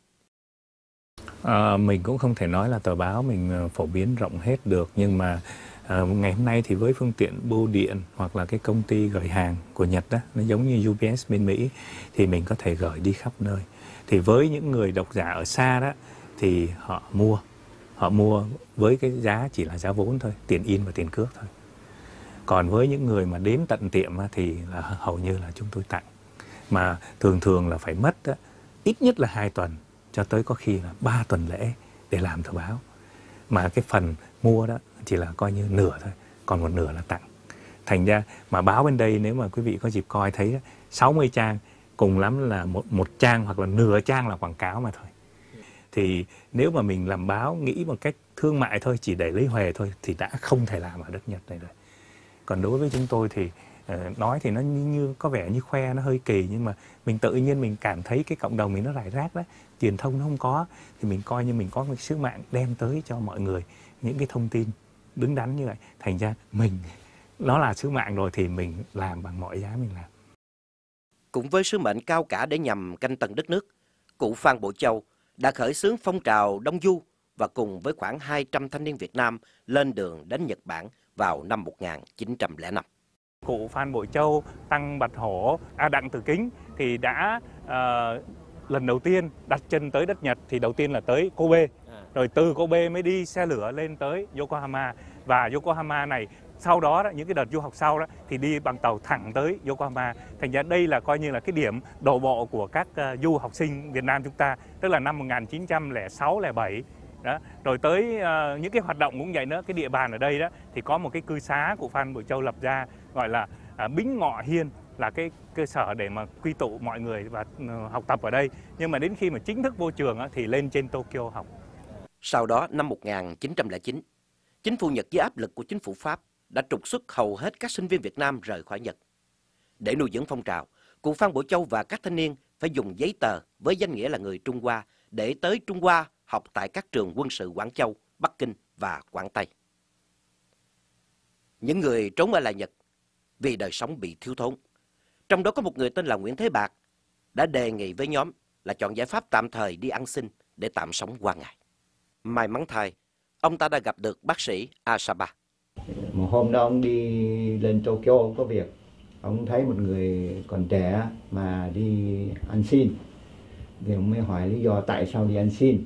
Cái sự tình tức là một người Việt Nam mà qua đây du học, cầu học mà lại đói quá, sống không nổi phải đi ăn xin. Cho nên ông bác sĩ Asaba mới đưa về nhà nuôi dưỡng. Ông mới nói là có gì mà khó khăn thì ông sẽ giúp đỡ. Khi mà cụ Phan Bội Châu cũng túng tiền quá, không còn tiền để mà hoạt động, nhất là nghe lời các cái nhà cách mạng Trung Hoa đó khuyến cáo là cụ nên viết sách gửi về để thức tỉnh đồng bào, thì cụ viết sách nhưng mà không có tiền in. Cho nên là cụ mới nghĩ tới ông Nguyễn Thái Bạc và ông bác sĩ Asaba. Cụ mới gửi thơ cho ông Asaba và xin ông Asaba giúp đỡ. Thì ông Asaba nhận được thơ ngay ngày hôm sau đó, là ông Asaba đã gửi tặng 1.700 yen. Tiền nó tương đương với khoảng chừng 15 triệu yen, tức là cỡ 150.000 đô la, khoảng số tiền đó. Thì với số tiền to lớn như vậy đó, thì cụ Phan đã nhờ những nhà in tàu xấp chữ và in sách gửi về Việt Nam, cũng như là chi phí cho nhiều cái hoạt động khác. Năm 1917, cụ Phan Bội Châu trở lại Nhật để cảm ơn bác sĩ Asaba, là người đã từng giúp đỡ cụ trong thời gian làm cách mạng. Rất tiếc vì bác sĩ đã qua đời và được đem về quê chôn cất. Ông bác sĩ không có con trai, chỉ có một người con gái. Mà con gái là đẻ ra bà này, tức là bà này là cháu ngoại. Cháu ngoại. Cháu ngoại.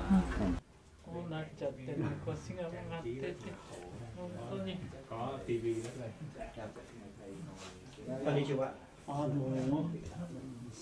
Cụ Phan Bội Châu tìm tới phường Asaba và muốn dựng một mộ bia để tưởng niệm. nhưng rất tiếc trong người chỉ có 100 yen, không đủ. Cảm động trước ân tình của cụ, dân làng đã cùng nhau quyên góp đủ số tiền và giúp cụ xây dựng mộ bia để ghi công đức cho bác sĩ Asaba.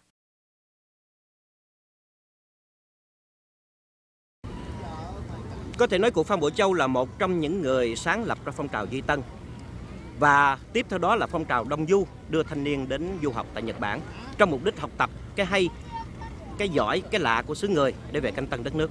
Rất tiếc là cả hai phong trào Duy Tân và Đông Du không hoàn thành được cái sứ mệnh thiêng liêng cao cả của mình.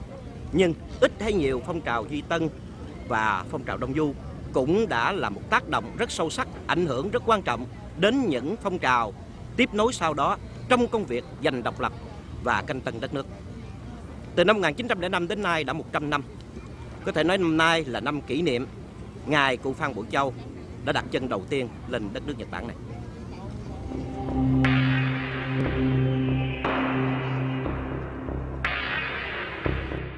Sự văn minh của nước Nhật không phải chỉ dựa trên sự phát triển của kinh tế, mà còn thể hiện qua tác phong sinh hoạt hàng ngày trong đời sống bình thường của người dân trên đất Nhật.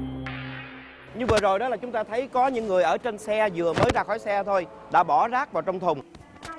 Hai cái thùng này là others, tức là tất cả những cái rác rưởi bậy bạ bỏ vô đây. Ở đây newspaper magazine để riêng. Ở đây là plastic bottles, tức là những cái chai bằng nhựa bỏ vô đây.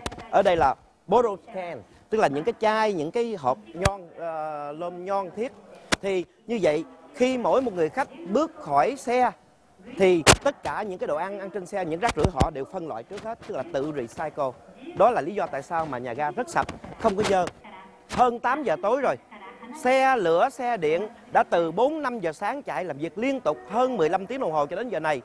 Hàng triệu lượt người đi trên xe, mà đến giờ này nhìn đi, ở dưới đường rầy xe lửa không có một miếng rác, không có một cái tàn thuốc. Ở trên đây cũng vậy nè, bóng lưỡng không có cái gì hết, sạch sẽ hoàn toàn hết.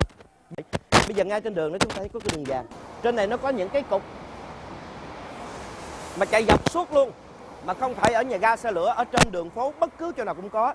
Đây là cái lối đường dành cho những người mù. Thì chúng tôi tưởng rằng ở nước Nhật mù nhiều lắm, sao phải làm đường như vậy? Thật ra không phải. Đây là cái sự quan tâm của chính phủ Nhật đối với người dân Nhật, nhất là những người bị khuyết tật, tức là bị mù. Tới không, chạy rất êm, chạy êm nó đâu không nghe luôn nữa. Mình thoáng thấy có giật mình liền. Đó, ngồi trên xe rất êm như thế nào, mình bây giờ phải lên xe đi, ok.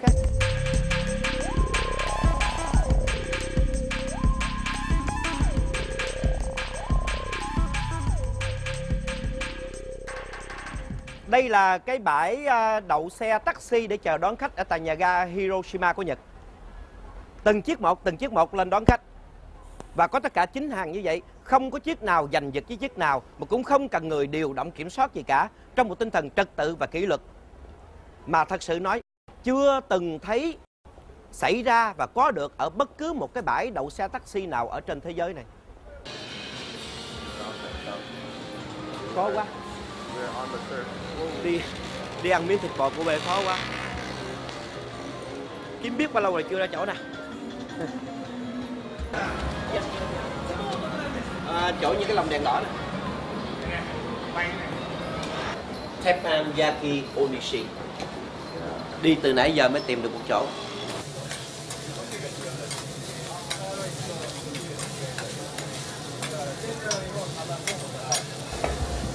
This is 1 kilo. Yeah. Okay. Now, we buy the whole thing. We buy 1 kilo. Okay. Now, it's easy for us to eat.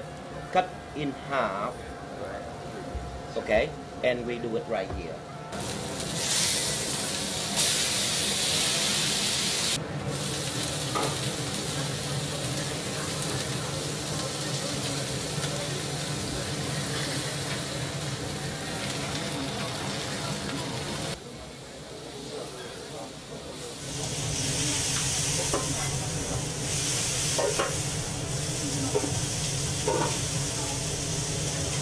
Mục đích đến Nhật lần này nó ráng quay cho bằng được cái thịt bò Kobe mà nó nói đằng giá tới 350 một ký.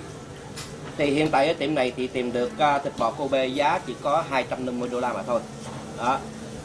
Khi chiên á, thì Thảo đề nghị là đừng có úp gia vị gì cả, đừng chiên tỏi để mình ăn có biết hương vị như thế nào. Thì khi ăn á, mình mới thấy là mặc dầu ở giữa là còn máu, mình kêu làm half and half. Thì Nếu mà thịt bò bên Mỹ đó mình ăn sẽ bị dai, nhưng mà ở bên Nhật, ở thịt bò Kobe mình cắn ngay giữa đó, nó không có dai, nó mềm lắm, lạnh như là mỡ nó hòa tan trong máu coi nè. Không, cắn cái một không có dai, mà nhai nó không bị có cái mùi bò, mùi máu tanh trong đó, hoàn toàn không một chút tanh nào hết. Không tin quý vị ăn thử coi. Bên ngoài thì giòn mà nhai giòn giống như là chả giò đó, ăn như vậy rất ngon, không chấm gì hết, ăn hoàn toàn vị không, rất nóng và ngon. Vô anh Minh.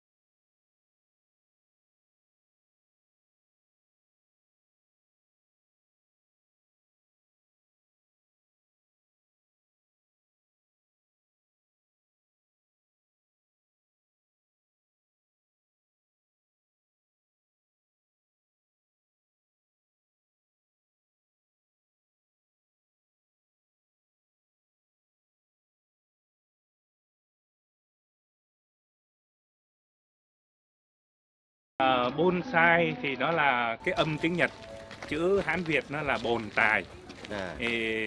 Bồn á, là cái bồn, tức là cái khay. Tài là tài bồi, là nuôi cái cây trong cái khay. Nhưng mà thực sự á, là bonsai á, thì nó phát xuất từ Trung Quốc. Nhưng mà tới khi nó qua tới Nhật á, thì nó được thăng hoa lên, giống như thiền vậy. Cái gì tới tay người Nhật đó họ đều cải thiện hết. Thành ra thế giới á, lại biết tới bonsai tức là tiếng Nhật hơn là cái chữ bồn tài là vốn là tiếng Hán. Một cái thôn trang trồng bonsai tên là Thanh Hương Seikoen, và ông giám đốc là ông Yamada đã giới thiệu với chúng tôi coi như là cái cây quý nhất trong cái vườn của ông và thuộc hàng quý nhất của Nhật Bản. Có thể tưởng tượng được không, một cái cây, đây là cây đỗ tùng. Cây đỗ tùng thì nó gọi là Tosho. Cái cây này nhìn như vậy thôi á, mà nó đã 500 năm rồi. Với cái công phu bón trồng từ đời này sang đời nọ thì cái dòng họ của ông ta truyền tới đây là đã đời thứ 4 và đã có khoảng 180 năm kinh nghiệm về trồng bonsai. Có thể tưởng tượng được không, cái cây này giá trên dưới là 10 triệu yen, tức là trên dưới 100.000 đô la một cái cây này thôi. Có người cho rằng trồng bonsai là tàn ác với cây cỏ, nhưng thực ra bonsai là một nghệ thuật chăm sóc cây cỏ với nhiều sự chú tâm và bằng cả tình thương. Đối với người Nhật, bonsai không những đem đến nguồn vui mà còn đem đến sự may mắn cho người chăm sóc. Bonsai được coi như là một biểu tượng của nghệ thuật mang đầy tính chất văn hóa.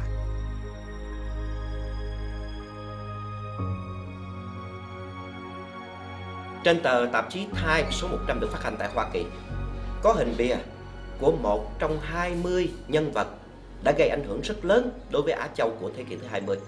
Là nhân vật mà nhiều người cho rằng nếu Gandhi và Mao Trạch Đông đã làm thay đổi cả buổi trưa của người Á Châu, thì ông ta là người thay đổi cả buổi tối của người châu Á. Là người rất gần gũi với người Việt Nam chúng ta trong sinh hoạt văn học nghệ thuật mà hình như chúng ta ít để ý tới và không biết đến nữa.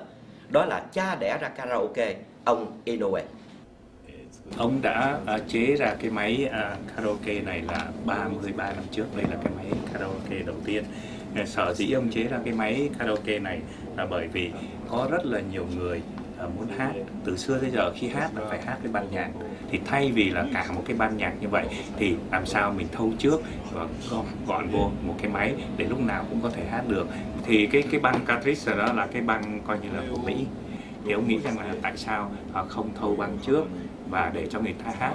Và đồng thời quý vị thấy không, cái máy không phải nó chỉ làm cái công việc hát không mà nó làm việc thu tiền cho cái người chủ. Đây là có cái lỗ bỏ 100 yen, cứ 100 yen thì được 5 phút. Ở bên Việt Nam đó, hay người Việt Nam nói là karaoke thì lấy từ chữ ok, nghĩ rằng như người Mỹ là ok means alright. ok là được rồi. Còn cái kara đó thì cái âm của chữ kara giống như ca là hát, kara là hát ra đó là ok là được. Thì cái chữ karaoke thực sự đúng nghĩa của nó từ tiếng Nhật là ổng nghĩ ra hay là do người ta đặt ra, và ý nghĩa như thế nào? Thì cái từ karaoke là nó có từ trước rồi. Karaoke, ok tức là chữ orchestra, còn kara giống như là karate đó, tức là không. Thì coi như khi ca sĩ hát không còn ban nhạc nữa. Vấn đề là khi ông phát minh ra, ông có nghĩ rằng cái phát minh karaoke của ông đã ảnh hưởng đến như là rất là đông những người yêu thích ca hát ở trên toàn thế giới. Khi mà ông nghĩ ra cái này đó, cái mục tiêu là làm những cái hộp như thế này có thể bỏ tiền để hát cái gì, thì ông nghĩ rằng là với cái thành phố Kobe này đó, ông có thể đặt chừng 300 cái như vậy là 300 triệu thâu vô cái lợi tức để bảo đảm cuộc sống của ông về già. Không ngờ ngày hôm nay nó phát triển khắp nước Nhật, khắp thế giới, thì cái đó là hoàn toàn không có nghĩ tới. Ông nói một cái điểm cũng rất là lùng là có một số người hỏi ông tại sao ông không lấy cái bằng phát minh này, thì ông nói là với một cái máy như thế này á thì nó liên quan rất nhiều thứ. Ví dụ như cái cartridge này của Mỹ, cái phần mà bỏ tiền này là một cái công ty làm cái chuyện này, rồi tới những cái loa hay là những cái phần khác, đó là của nhiều cái phát minh khác nhau, cho nên ông chỉ là một phần thôi. Nhưng mà chính trong cái chuyện mà ông không có lấy coi như là mà bằng phát minh và độc quyền đó, thì nó trở thành một cái ý kiến là free, mọi người có thể sử dụng được, và nhờ vậy nó phổ biến rộng toàn thế giới. Ông nói rằng là cái phát minh này giống như là Ig Nobel, nó nói đây là cái phát minh hòa bình. Thành ra suốt 33 năm về mặt tài chính đó, thì có thể phải nói là ông không có thành công. Nhưng mà về cái việc mà được cả thế giới công nhận và dùng nó, thì làm cho cái lòng của ông cảm thấy như là mình đã đóng góp được cái gì to lớn cho mọi người ngoài cái tưởng tượng của ông, thì ông rất là Hiện nay đang có hàng trăm triệu người đang hát karaoke trên khắp thế giới. Và qua đó kỹ nghệ karaoke đã thu trên 10 tỷ đô la hàng năm. Nhưng mà có ai ngờ rằng cái người cha đẻ, người phát minh karaoke hiện nay vẫn là một người nghệ sĩ có đời sống bình thường, nếu không nói là nghèo. Dạ thưa thầy Trần Đức Giang, hiện giờ ở Nhật thầy là thầy tu. Thầy có thể cho biết là thầy tu theo môn phái nào thầy? Cá nhân tôi là đi theo về thiền môn. Thiền môn thì là chủ trương là mình sống làm sao cho có được một cái tấm lòng trong sạch đối với tất cả tự nhiên, con người và tất cả mọi sự xảy ra hàng ngày. Mình sống thành thật và trong sạch. Đây là mục đích của thiền môn. Thưa thầy, thầy cạo đầu. Dạ. Là tất cả các nhà sư ở bên Nhật đều cạo đầu hết? Dạ không phải như vậy. Sư ở bên Nhật, nếu mà nói theo quan niệm Phật giáo của Việt Nam, thì sư ở bên Nhật cũng có thể nói là không phải là sư.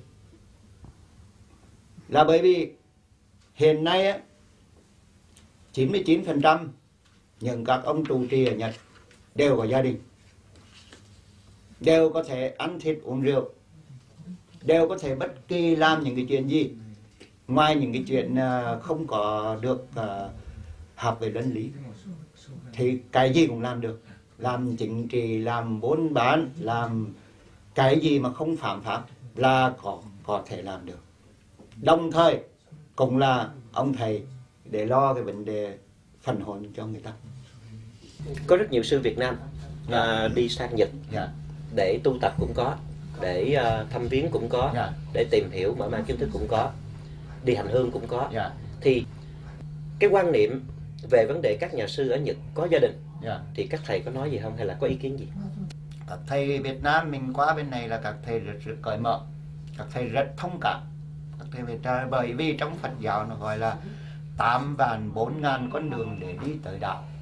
Thì trong cái sự mà sư có vợ hay sư không có vợ, các thầy không đặt thành vấn đề. Nhưng mà cái vấn đề là vấn đề tín đồ Việt Nam đặt thành vấn đề, chứ không phải là các thầy đặt thành vấn đề. Cái người tu hành ở bên Nhật không có phân biệt giai cấp, không có phân biệt đẳng cấp. Thí dụ như không có đại đức, không có hòa thượng, không có thượng tọa, mà cùng nhau hết. Cái đó cũng có phân là trong khi mà bầu cử thì người nào cái chức vụ đó trong cái thời hạn đó thì cũng có phân, ví dụ như gọi là ông trụ trì, ông phó trụ trì, ông tổng quản về bếp núc, ông tổng quản về vườn rau, ông tổng quản về nghi lễ, ông tổng quản về sự tiếp khách. Đó là chức vụ về hành chánh không, thôi. chức vụ hành chánh. Nhưng mà ông nào thì cũng dân đấy thôi. Nhưng mà trong thứ bậc của trong thứ bậc thì thí dụ như người này tu bao nhiêu tuổi, bao nhiêu năm thì không có cái sự phân là hòa thượng đại đức nhiều bên Việt Nam. Và lý do là chúng tôi quan niệm không như thế, bởi vì chúng tôi quan niệm là tất cả những người nào đã, và chúng tôi được giáo dục là tất cả những người nào đã tu hành, khi mà có cái tấm lòng trong sạch thì bất kỳ người ta có thể nhanh mà đạt được cái tấm lòng trong sạch được, người ta cũng có thể chậm mà đạt được cái tấm lòng trong sạch. Cái tấm lòng trong sạch này á, không căn cứ theo cái hàng năm bao nhiêu tu nhiều á, tu bao nhiêu năm mà nếu mà cái đầu óc mình không lanh lợi thì không bằng những người ta chỉ tu 1-2 tháng người ta cũng có đạt được cái sự hiểu biết của người ta. Cho nên á, tất cả không có đặt cái vấn đề tu nhiều là nếu thầy nói như vậy đó thì Việt Thảo không cần đi tu. Dạ. Miễn làm sao đạt được cái tâm hồn trong sạch thôi. Đúng như vậy. Nhưng mà cái phương thức đạt được cái tấm lòng trong sạch nó có rất nhiều phương thức, nó có nhiều cách để đạt. Không cần bắt buộc ai cũng phải tu, không cần bắt buộc ai cũng phải là tín đồ Phật giáo. Đó là cái tông chỉ của chúng tôi. Thưa thầy, khi qua Nhật thì Thảo mới biết rằng cái ngày đản sinh của Phật, cái ngày sinh của Phật, tức là lễ Phật đản, thường tổ chức rất lớn ở tại Việt Nam cũng như ở tại hải ngoại. Nhưng mà tại sao bên Nhật thì cái lễ Phật đản lại không tổ chức lớn, hay là có khi không muốn tổ chức, trong khi cái ngày lễ Vu Lan lại tổ chức rất nhiều, rất lớn? Cái chuyện này nói ra nó dài dòng lắm, nhưng nói vắn tắt thôi. Tức là ở trong Phật giáo, ngay đời Phật Thích Ca đó có giảng là hằng hà sa số Phật, ai cũng là Phật, cái gì cũng là Phật. Cho nên Phật Thích Ca có ghi chúc lại ở trong kinh Đại Niết Bàn đó, và sau khi ta nhập Niết Bàn rồi thì các ông đừng có làm tượng, đừng có làm tháp, đừng có dựng những cái gì mà kỷ niệm hết, bởi vì khi đã nhập Niết Bàn rồi, đi vào cái chỗ hư vô là không cần thiết cái đó nữa. Đó là cái điều mà ông cấm, không cho tổ chức cái ngày đại sinh. Nhưng mà rất tiếc là đại đa số Phật tử trên thế giới không hiểu cái vấn đề này. Phật tử Nhật Bản thì cố gắng tôn trọng cái lời di chúc của Phật giáo. Như vậy thì chúng ta thấy rằng ngay cả Phật giáo ở Nhật Bản cũng có những sự khác biệt đối với Phật giáo từ bên Ấn Độ hay ở Việt Nam của chúng ta. Ngay cả không có hòa thượng, không có thượng tọa, không có đại đức, mà tất cả đều giống như nhau cả, không có cấp bậc, không có phân biệt thứ hạng. Ngay cả cái lá cờ Phật giáo Nhật Bản cũng màu sắc cũng không có giống như lá cờ Phật giáo được công nhận tại Colombo mà được cả thế giới công nhận. Nó cũng khác đi một số màu sắc. Điều đó cho thấy rằng Phật giáo khi được nhập vào Nhật Bản giữ một phần nào cái nguồn gốc, cái căn bản, nhưng mà về hình thức hầu như thay đổi toàn diện. Người đi tu có thể ăn mặn, người đi tu có thể có lập gia đình được, miễn sao giữ cho tâm hồn mình được trong sạch.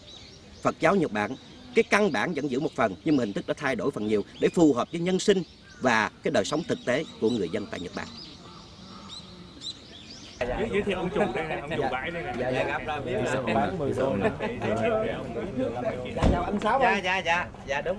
Có thể nói là lần đầu tiên tiếp xúc với một trong những người Việt Nam mà được coi như là triệu phú ở tại Nhật Bản, qua một trong những ngành nghề gần gũi với người Việt Nam sống tại Nhật, đó là nghề đi lượm những đồ phế thải của Nhật rồi đem về bán lại, cũng như sau này trở thành những người chủ của những bãi đồ phế thải. Và những đồ phế thải này được bán trực tiếp thẳng đến ngay cả ở Việt Nam, Trung Hoa, Nhật Bản cũng như các nước trên thế giới, kể cả Phi Châu.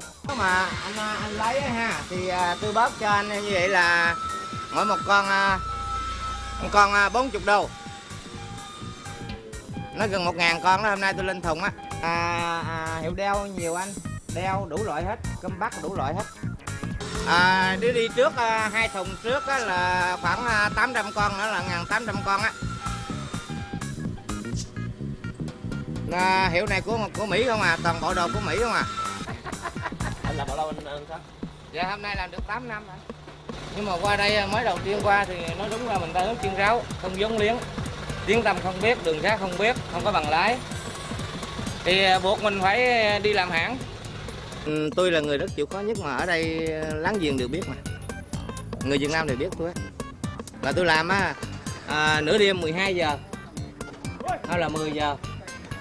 Tôi ngủ ở đây, giờ nào người ta tới kêu tôi cũng nhận hàng hết.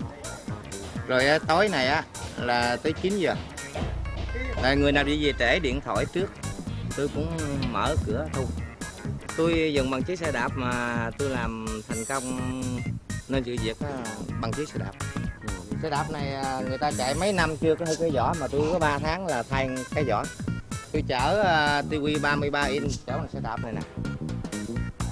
21 á, TV 21 á, tôi chở 6 cái. Tôi làm miếng dán này giống như Việt Nam mình làm miếng dán để cái thùng cà rem bự. Đi lụm về bán khoảng 1 năm. Lúc đó cái số vốn được nhiêu? Giống tôi mới ra tôi được có 70.000 đô. Nhưng một năm trời đi lụm không được 70.000 đô. 70.000 đô. Anh lụm một mình anh hay với gia đình? Dân mình á. Một mình anh 1 năm làm 70.000 đô chỉ đi lụm đồ phế thải thôi. Rồi lúc đó mình đem đi bán đâu? Đem bán ngày xưa thì tôi đem về nhà. Rồi có ông bạn trên kia xuống mua. Năm tôi qua Nhật tôi 40 ngoài đó. Cái đúng ra thành công là nhờ bà xã.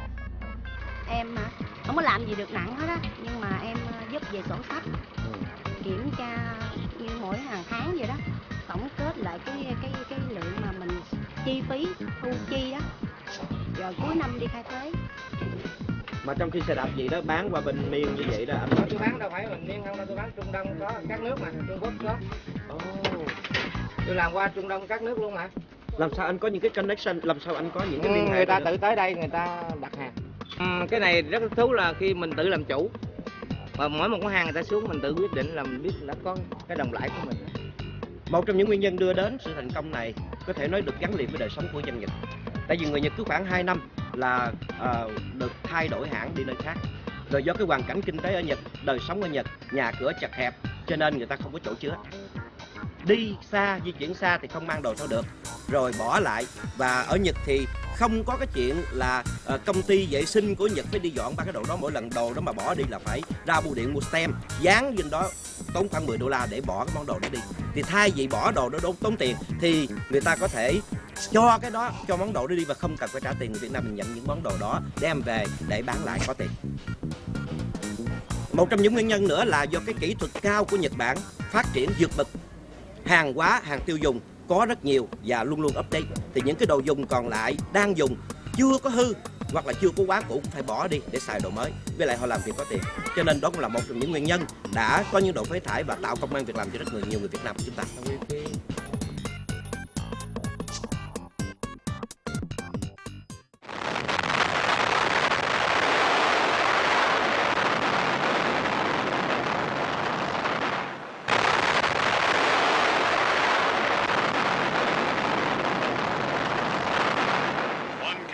Pointed at the sky caught the celestial aspect, an immense ball of fire soaring to 40,000 feet, the stupendous cataclysm hurling an incandescent cloud high into the stratosphere.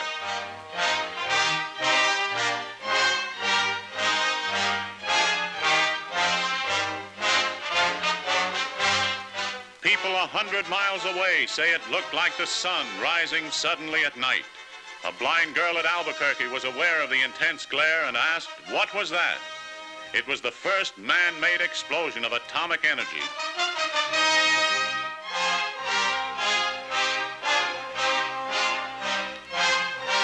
The historic record of the test explosion, and a few days later, the atomic bomb brought to an abrupt end the greatest of wars.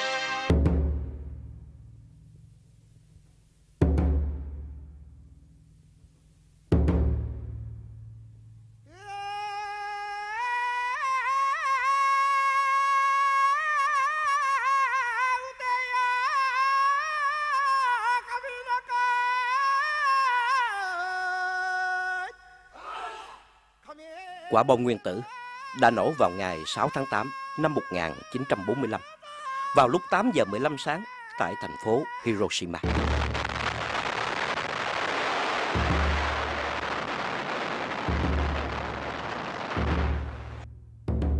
Trong lúc hơn 320.000 dân chúng và khoảng 40.000 quân nhân của thành phố Hiroshima đang chuẩn bị để bắt đầu cho một ngày làm việc, thì tin tức quân sự báo động cho biết có 3 máy bay lớn của địch quân xuất hiện bay hướng về thành phố. Trong đó, một chiếc là chỉ huy, một chiếc là quan sát và chiếc thứ ba là loại phi cơ B-29 có tên là Enola Gay. Chiếc này mang theo một quả bom nguyên tử có biệt danh là Little Boy vì vỏ bom thon và nhỏ với chiều dài 3m3, nặng khoảng 3,6 tấn và được làm bằng nguyên liệu là uranium 235. Vì Hiroshima với ba mặt là núi non bao bọc tạo thành lòng chảo, để gia tăng hiệu quả của sức tàn phá, bom đã được thả và cho nổ ở cao độ 580 m. Bom nổ đã làm khoảng 75.000 người chết ngay tại chỗ và làm tan biến hơn 92% của khoảng 76.000 căn nhà ở trong thành phố này.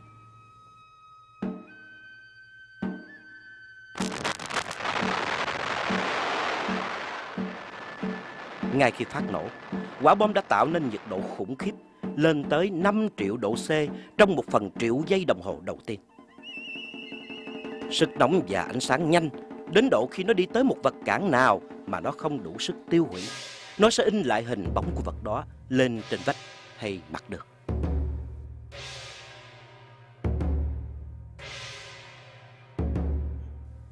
Độ 1/10.000 giây sau, một trái cầu lửa khổng lồ hiện ra với đường kính khoảng 280 m, với sức nóng lên đến khoảng 5.000 độ C kéo dài trong khoảng 10 giây. Với sức nóng này, tất cả những gì còn sót lại ở trong vòng bán kính 2 cây số sẽ bị đốt cháy. Ngay cả những mái nhà bằng sành cách tâm nổ 600 m cũng bị sôi chảy ra.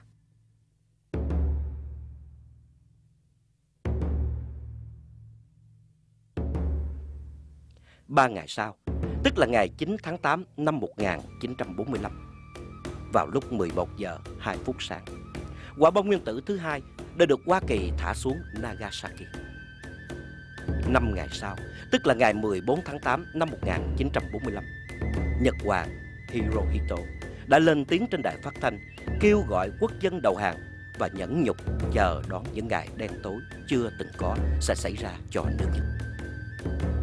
Lời tuyên bố đầu hàng vô điều kiện của Nhật Hoàng đã đưa đến sự kết thúc của Thế chiến thứ hai.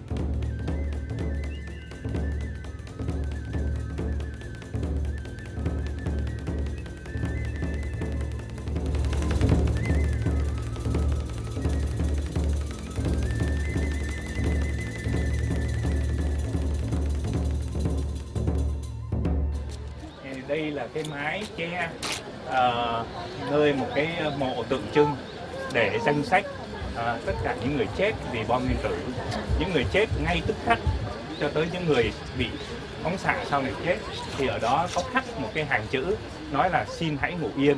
Cái sự lầm lỡ này đó thì sẽ không bao giờ xảy ra một lần nữa. Và phía xa xa kia thì mình thấy có cái ngọn lửa đó, coi như là ngọn lửa vĩnh viễn. Và xa hơn nữa thì mình thấy có cái vòm, có cái mái bằng thép không thôi đó. Thì cái vòm đó gọi là atomic dome, cái vòm nguyên tử. Thì đó là coi như cái biểu tượng nơi mà trái bom nguyên tử đã nổ. Thì đây là cái đài tưởng niệm ở Hiroshima, nơi mà cách đây 60 năm đã xảy ra cái vụ nổ bom nguyên tử ở đây. Và phía trước mặt của chúng ta đó thì đó là cái đài kỷ niệm, nơi để những di tích và hình ảnh trong cái vụ nổ bom nguyên tử. Người ta từng hay nói thương trường với chiến trường, và chiến trường cũng như là một thương trường. Không ai là bạn cả đời và cũng không ai là thù cả đời. Đối với dân tộc Nhật, chiến tranh, quá khứ, tất cả đều là kỷ niệm, tưởng niệm và rút tỉa kinh nghiệm để làm sao tránh khỏi những lầm lỗi trong tương lai. Tất cả chỉ là một sự hợp tác quốc tế, miễn làm sao đưa dân tộc Nhật, đất nước Nhật trở thành một nơi tàn phá bởi chiến tranh, trở thành một nước hùng mạnh và tiên tiến nhất thế giới.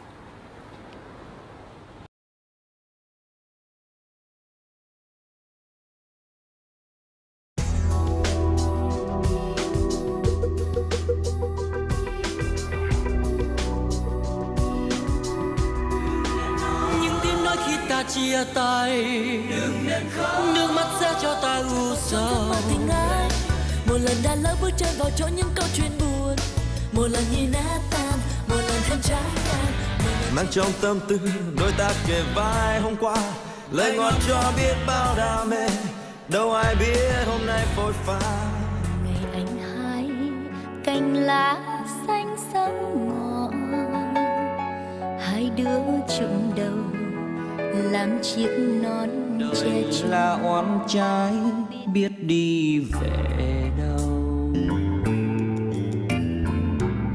giàu nghèo mong ước.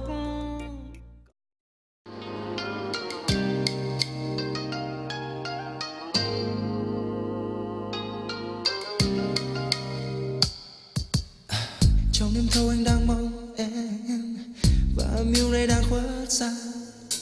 Thứ nhớ mãi em nhưng này đâu rồi. Vội vàng làm chi trách nhau bạc tình, vội vàng làm chi xót xa không đành. Tình yêu đó vẫn trong tôi chưa nhạt phai. Cành lá xanh sẫm ngọn, hai đứa chụm đầu làm chiếc nón che chung. Biết mất bận biết đi về đâu, giàu nghèo mong ước có ai được lâu. Bỗng đêm về anh chẳng về, người ra đi bao. Từ đâu đến em, từ nay tôi sẽ mang tên con số nghèo. Nước mắt có nghĩa là vũ khí mạnh nhất của người đàn bà đó. Người đàn ông mà cứng có đâu thì cứng hả? Nước mắt rơi xuống cái xìu xuống liền à. Ông xui cũng đang nói với bà xui, dâu giới để hiền mới xinh quá chị xui ơi. Chứ ngày hôm nay chuyện sách nhỏ nó xong rồi, nếu tiện cái tụi mình tính luôn chuyện chị với tôi.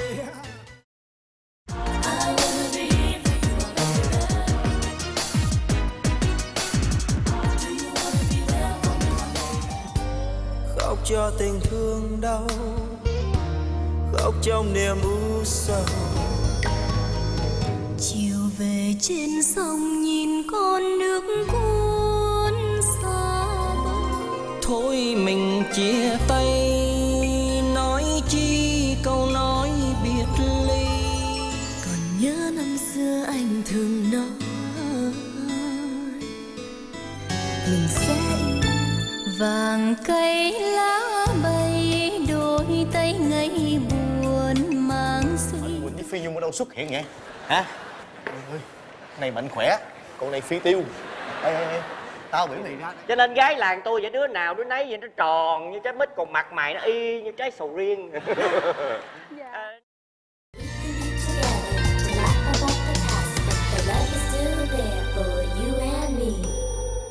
Our love will always ponder in my heart. Đời là lắm lúc đau buồn, đời là lắm lúc kê chê, tình là thế giới muôn màu. Oh. If only you could see the tears and the buồn, có những trái tim biết buồn, có giấc mơ đã tàn. Buồn thương chiếc áo năm nào dắt đôi bờ. Chỉ hai cứ ngóng trong buồn, là hai mình ta lòng cô đơn. Đêm khuya điều khiêu ngoài kia đường phố không người, chợt lòng bàng hoàng gặp người con gái. Vàng cây lá bay, đôi tay ngây buồn mang suy tư về. Tình yêu chợt đến buông lơi, chân yên trên cát. Đêm qua lòng anh mong chờ một đêm trăng cùng ai đùa vui ai yên. Xóa tan đi trời xanh cho dáng tôi bánh bao, hàng dài phố mến trao tình duyên. Mơ ước mai sau được sống bên nhau, đẹp gái có đòi được không?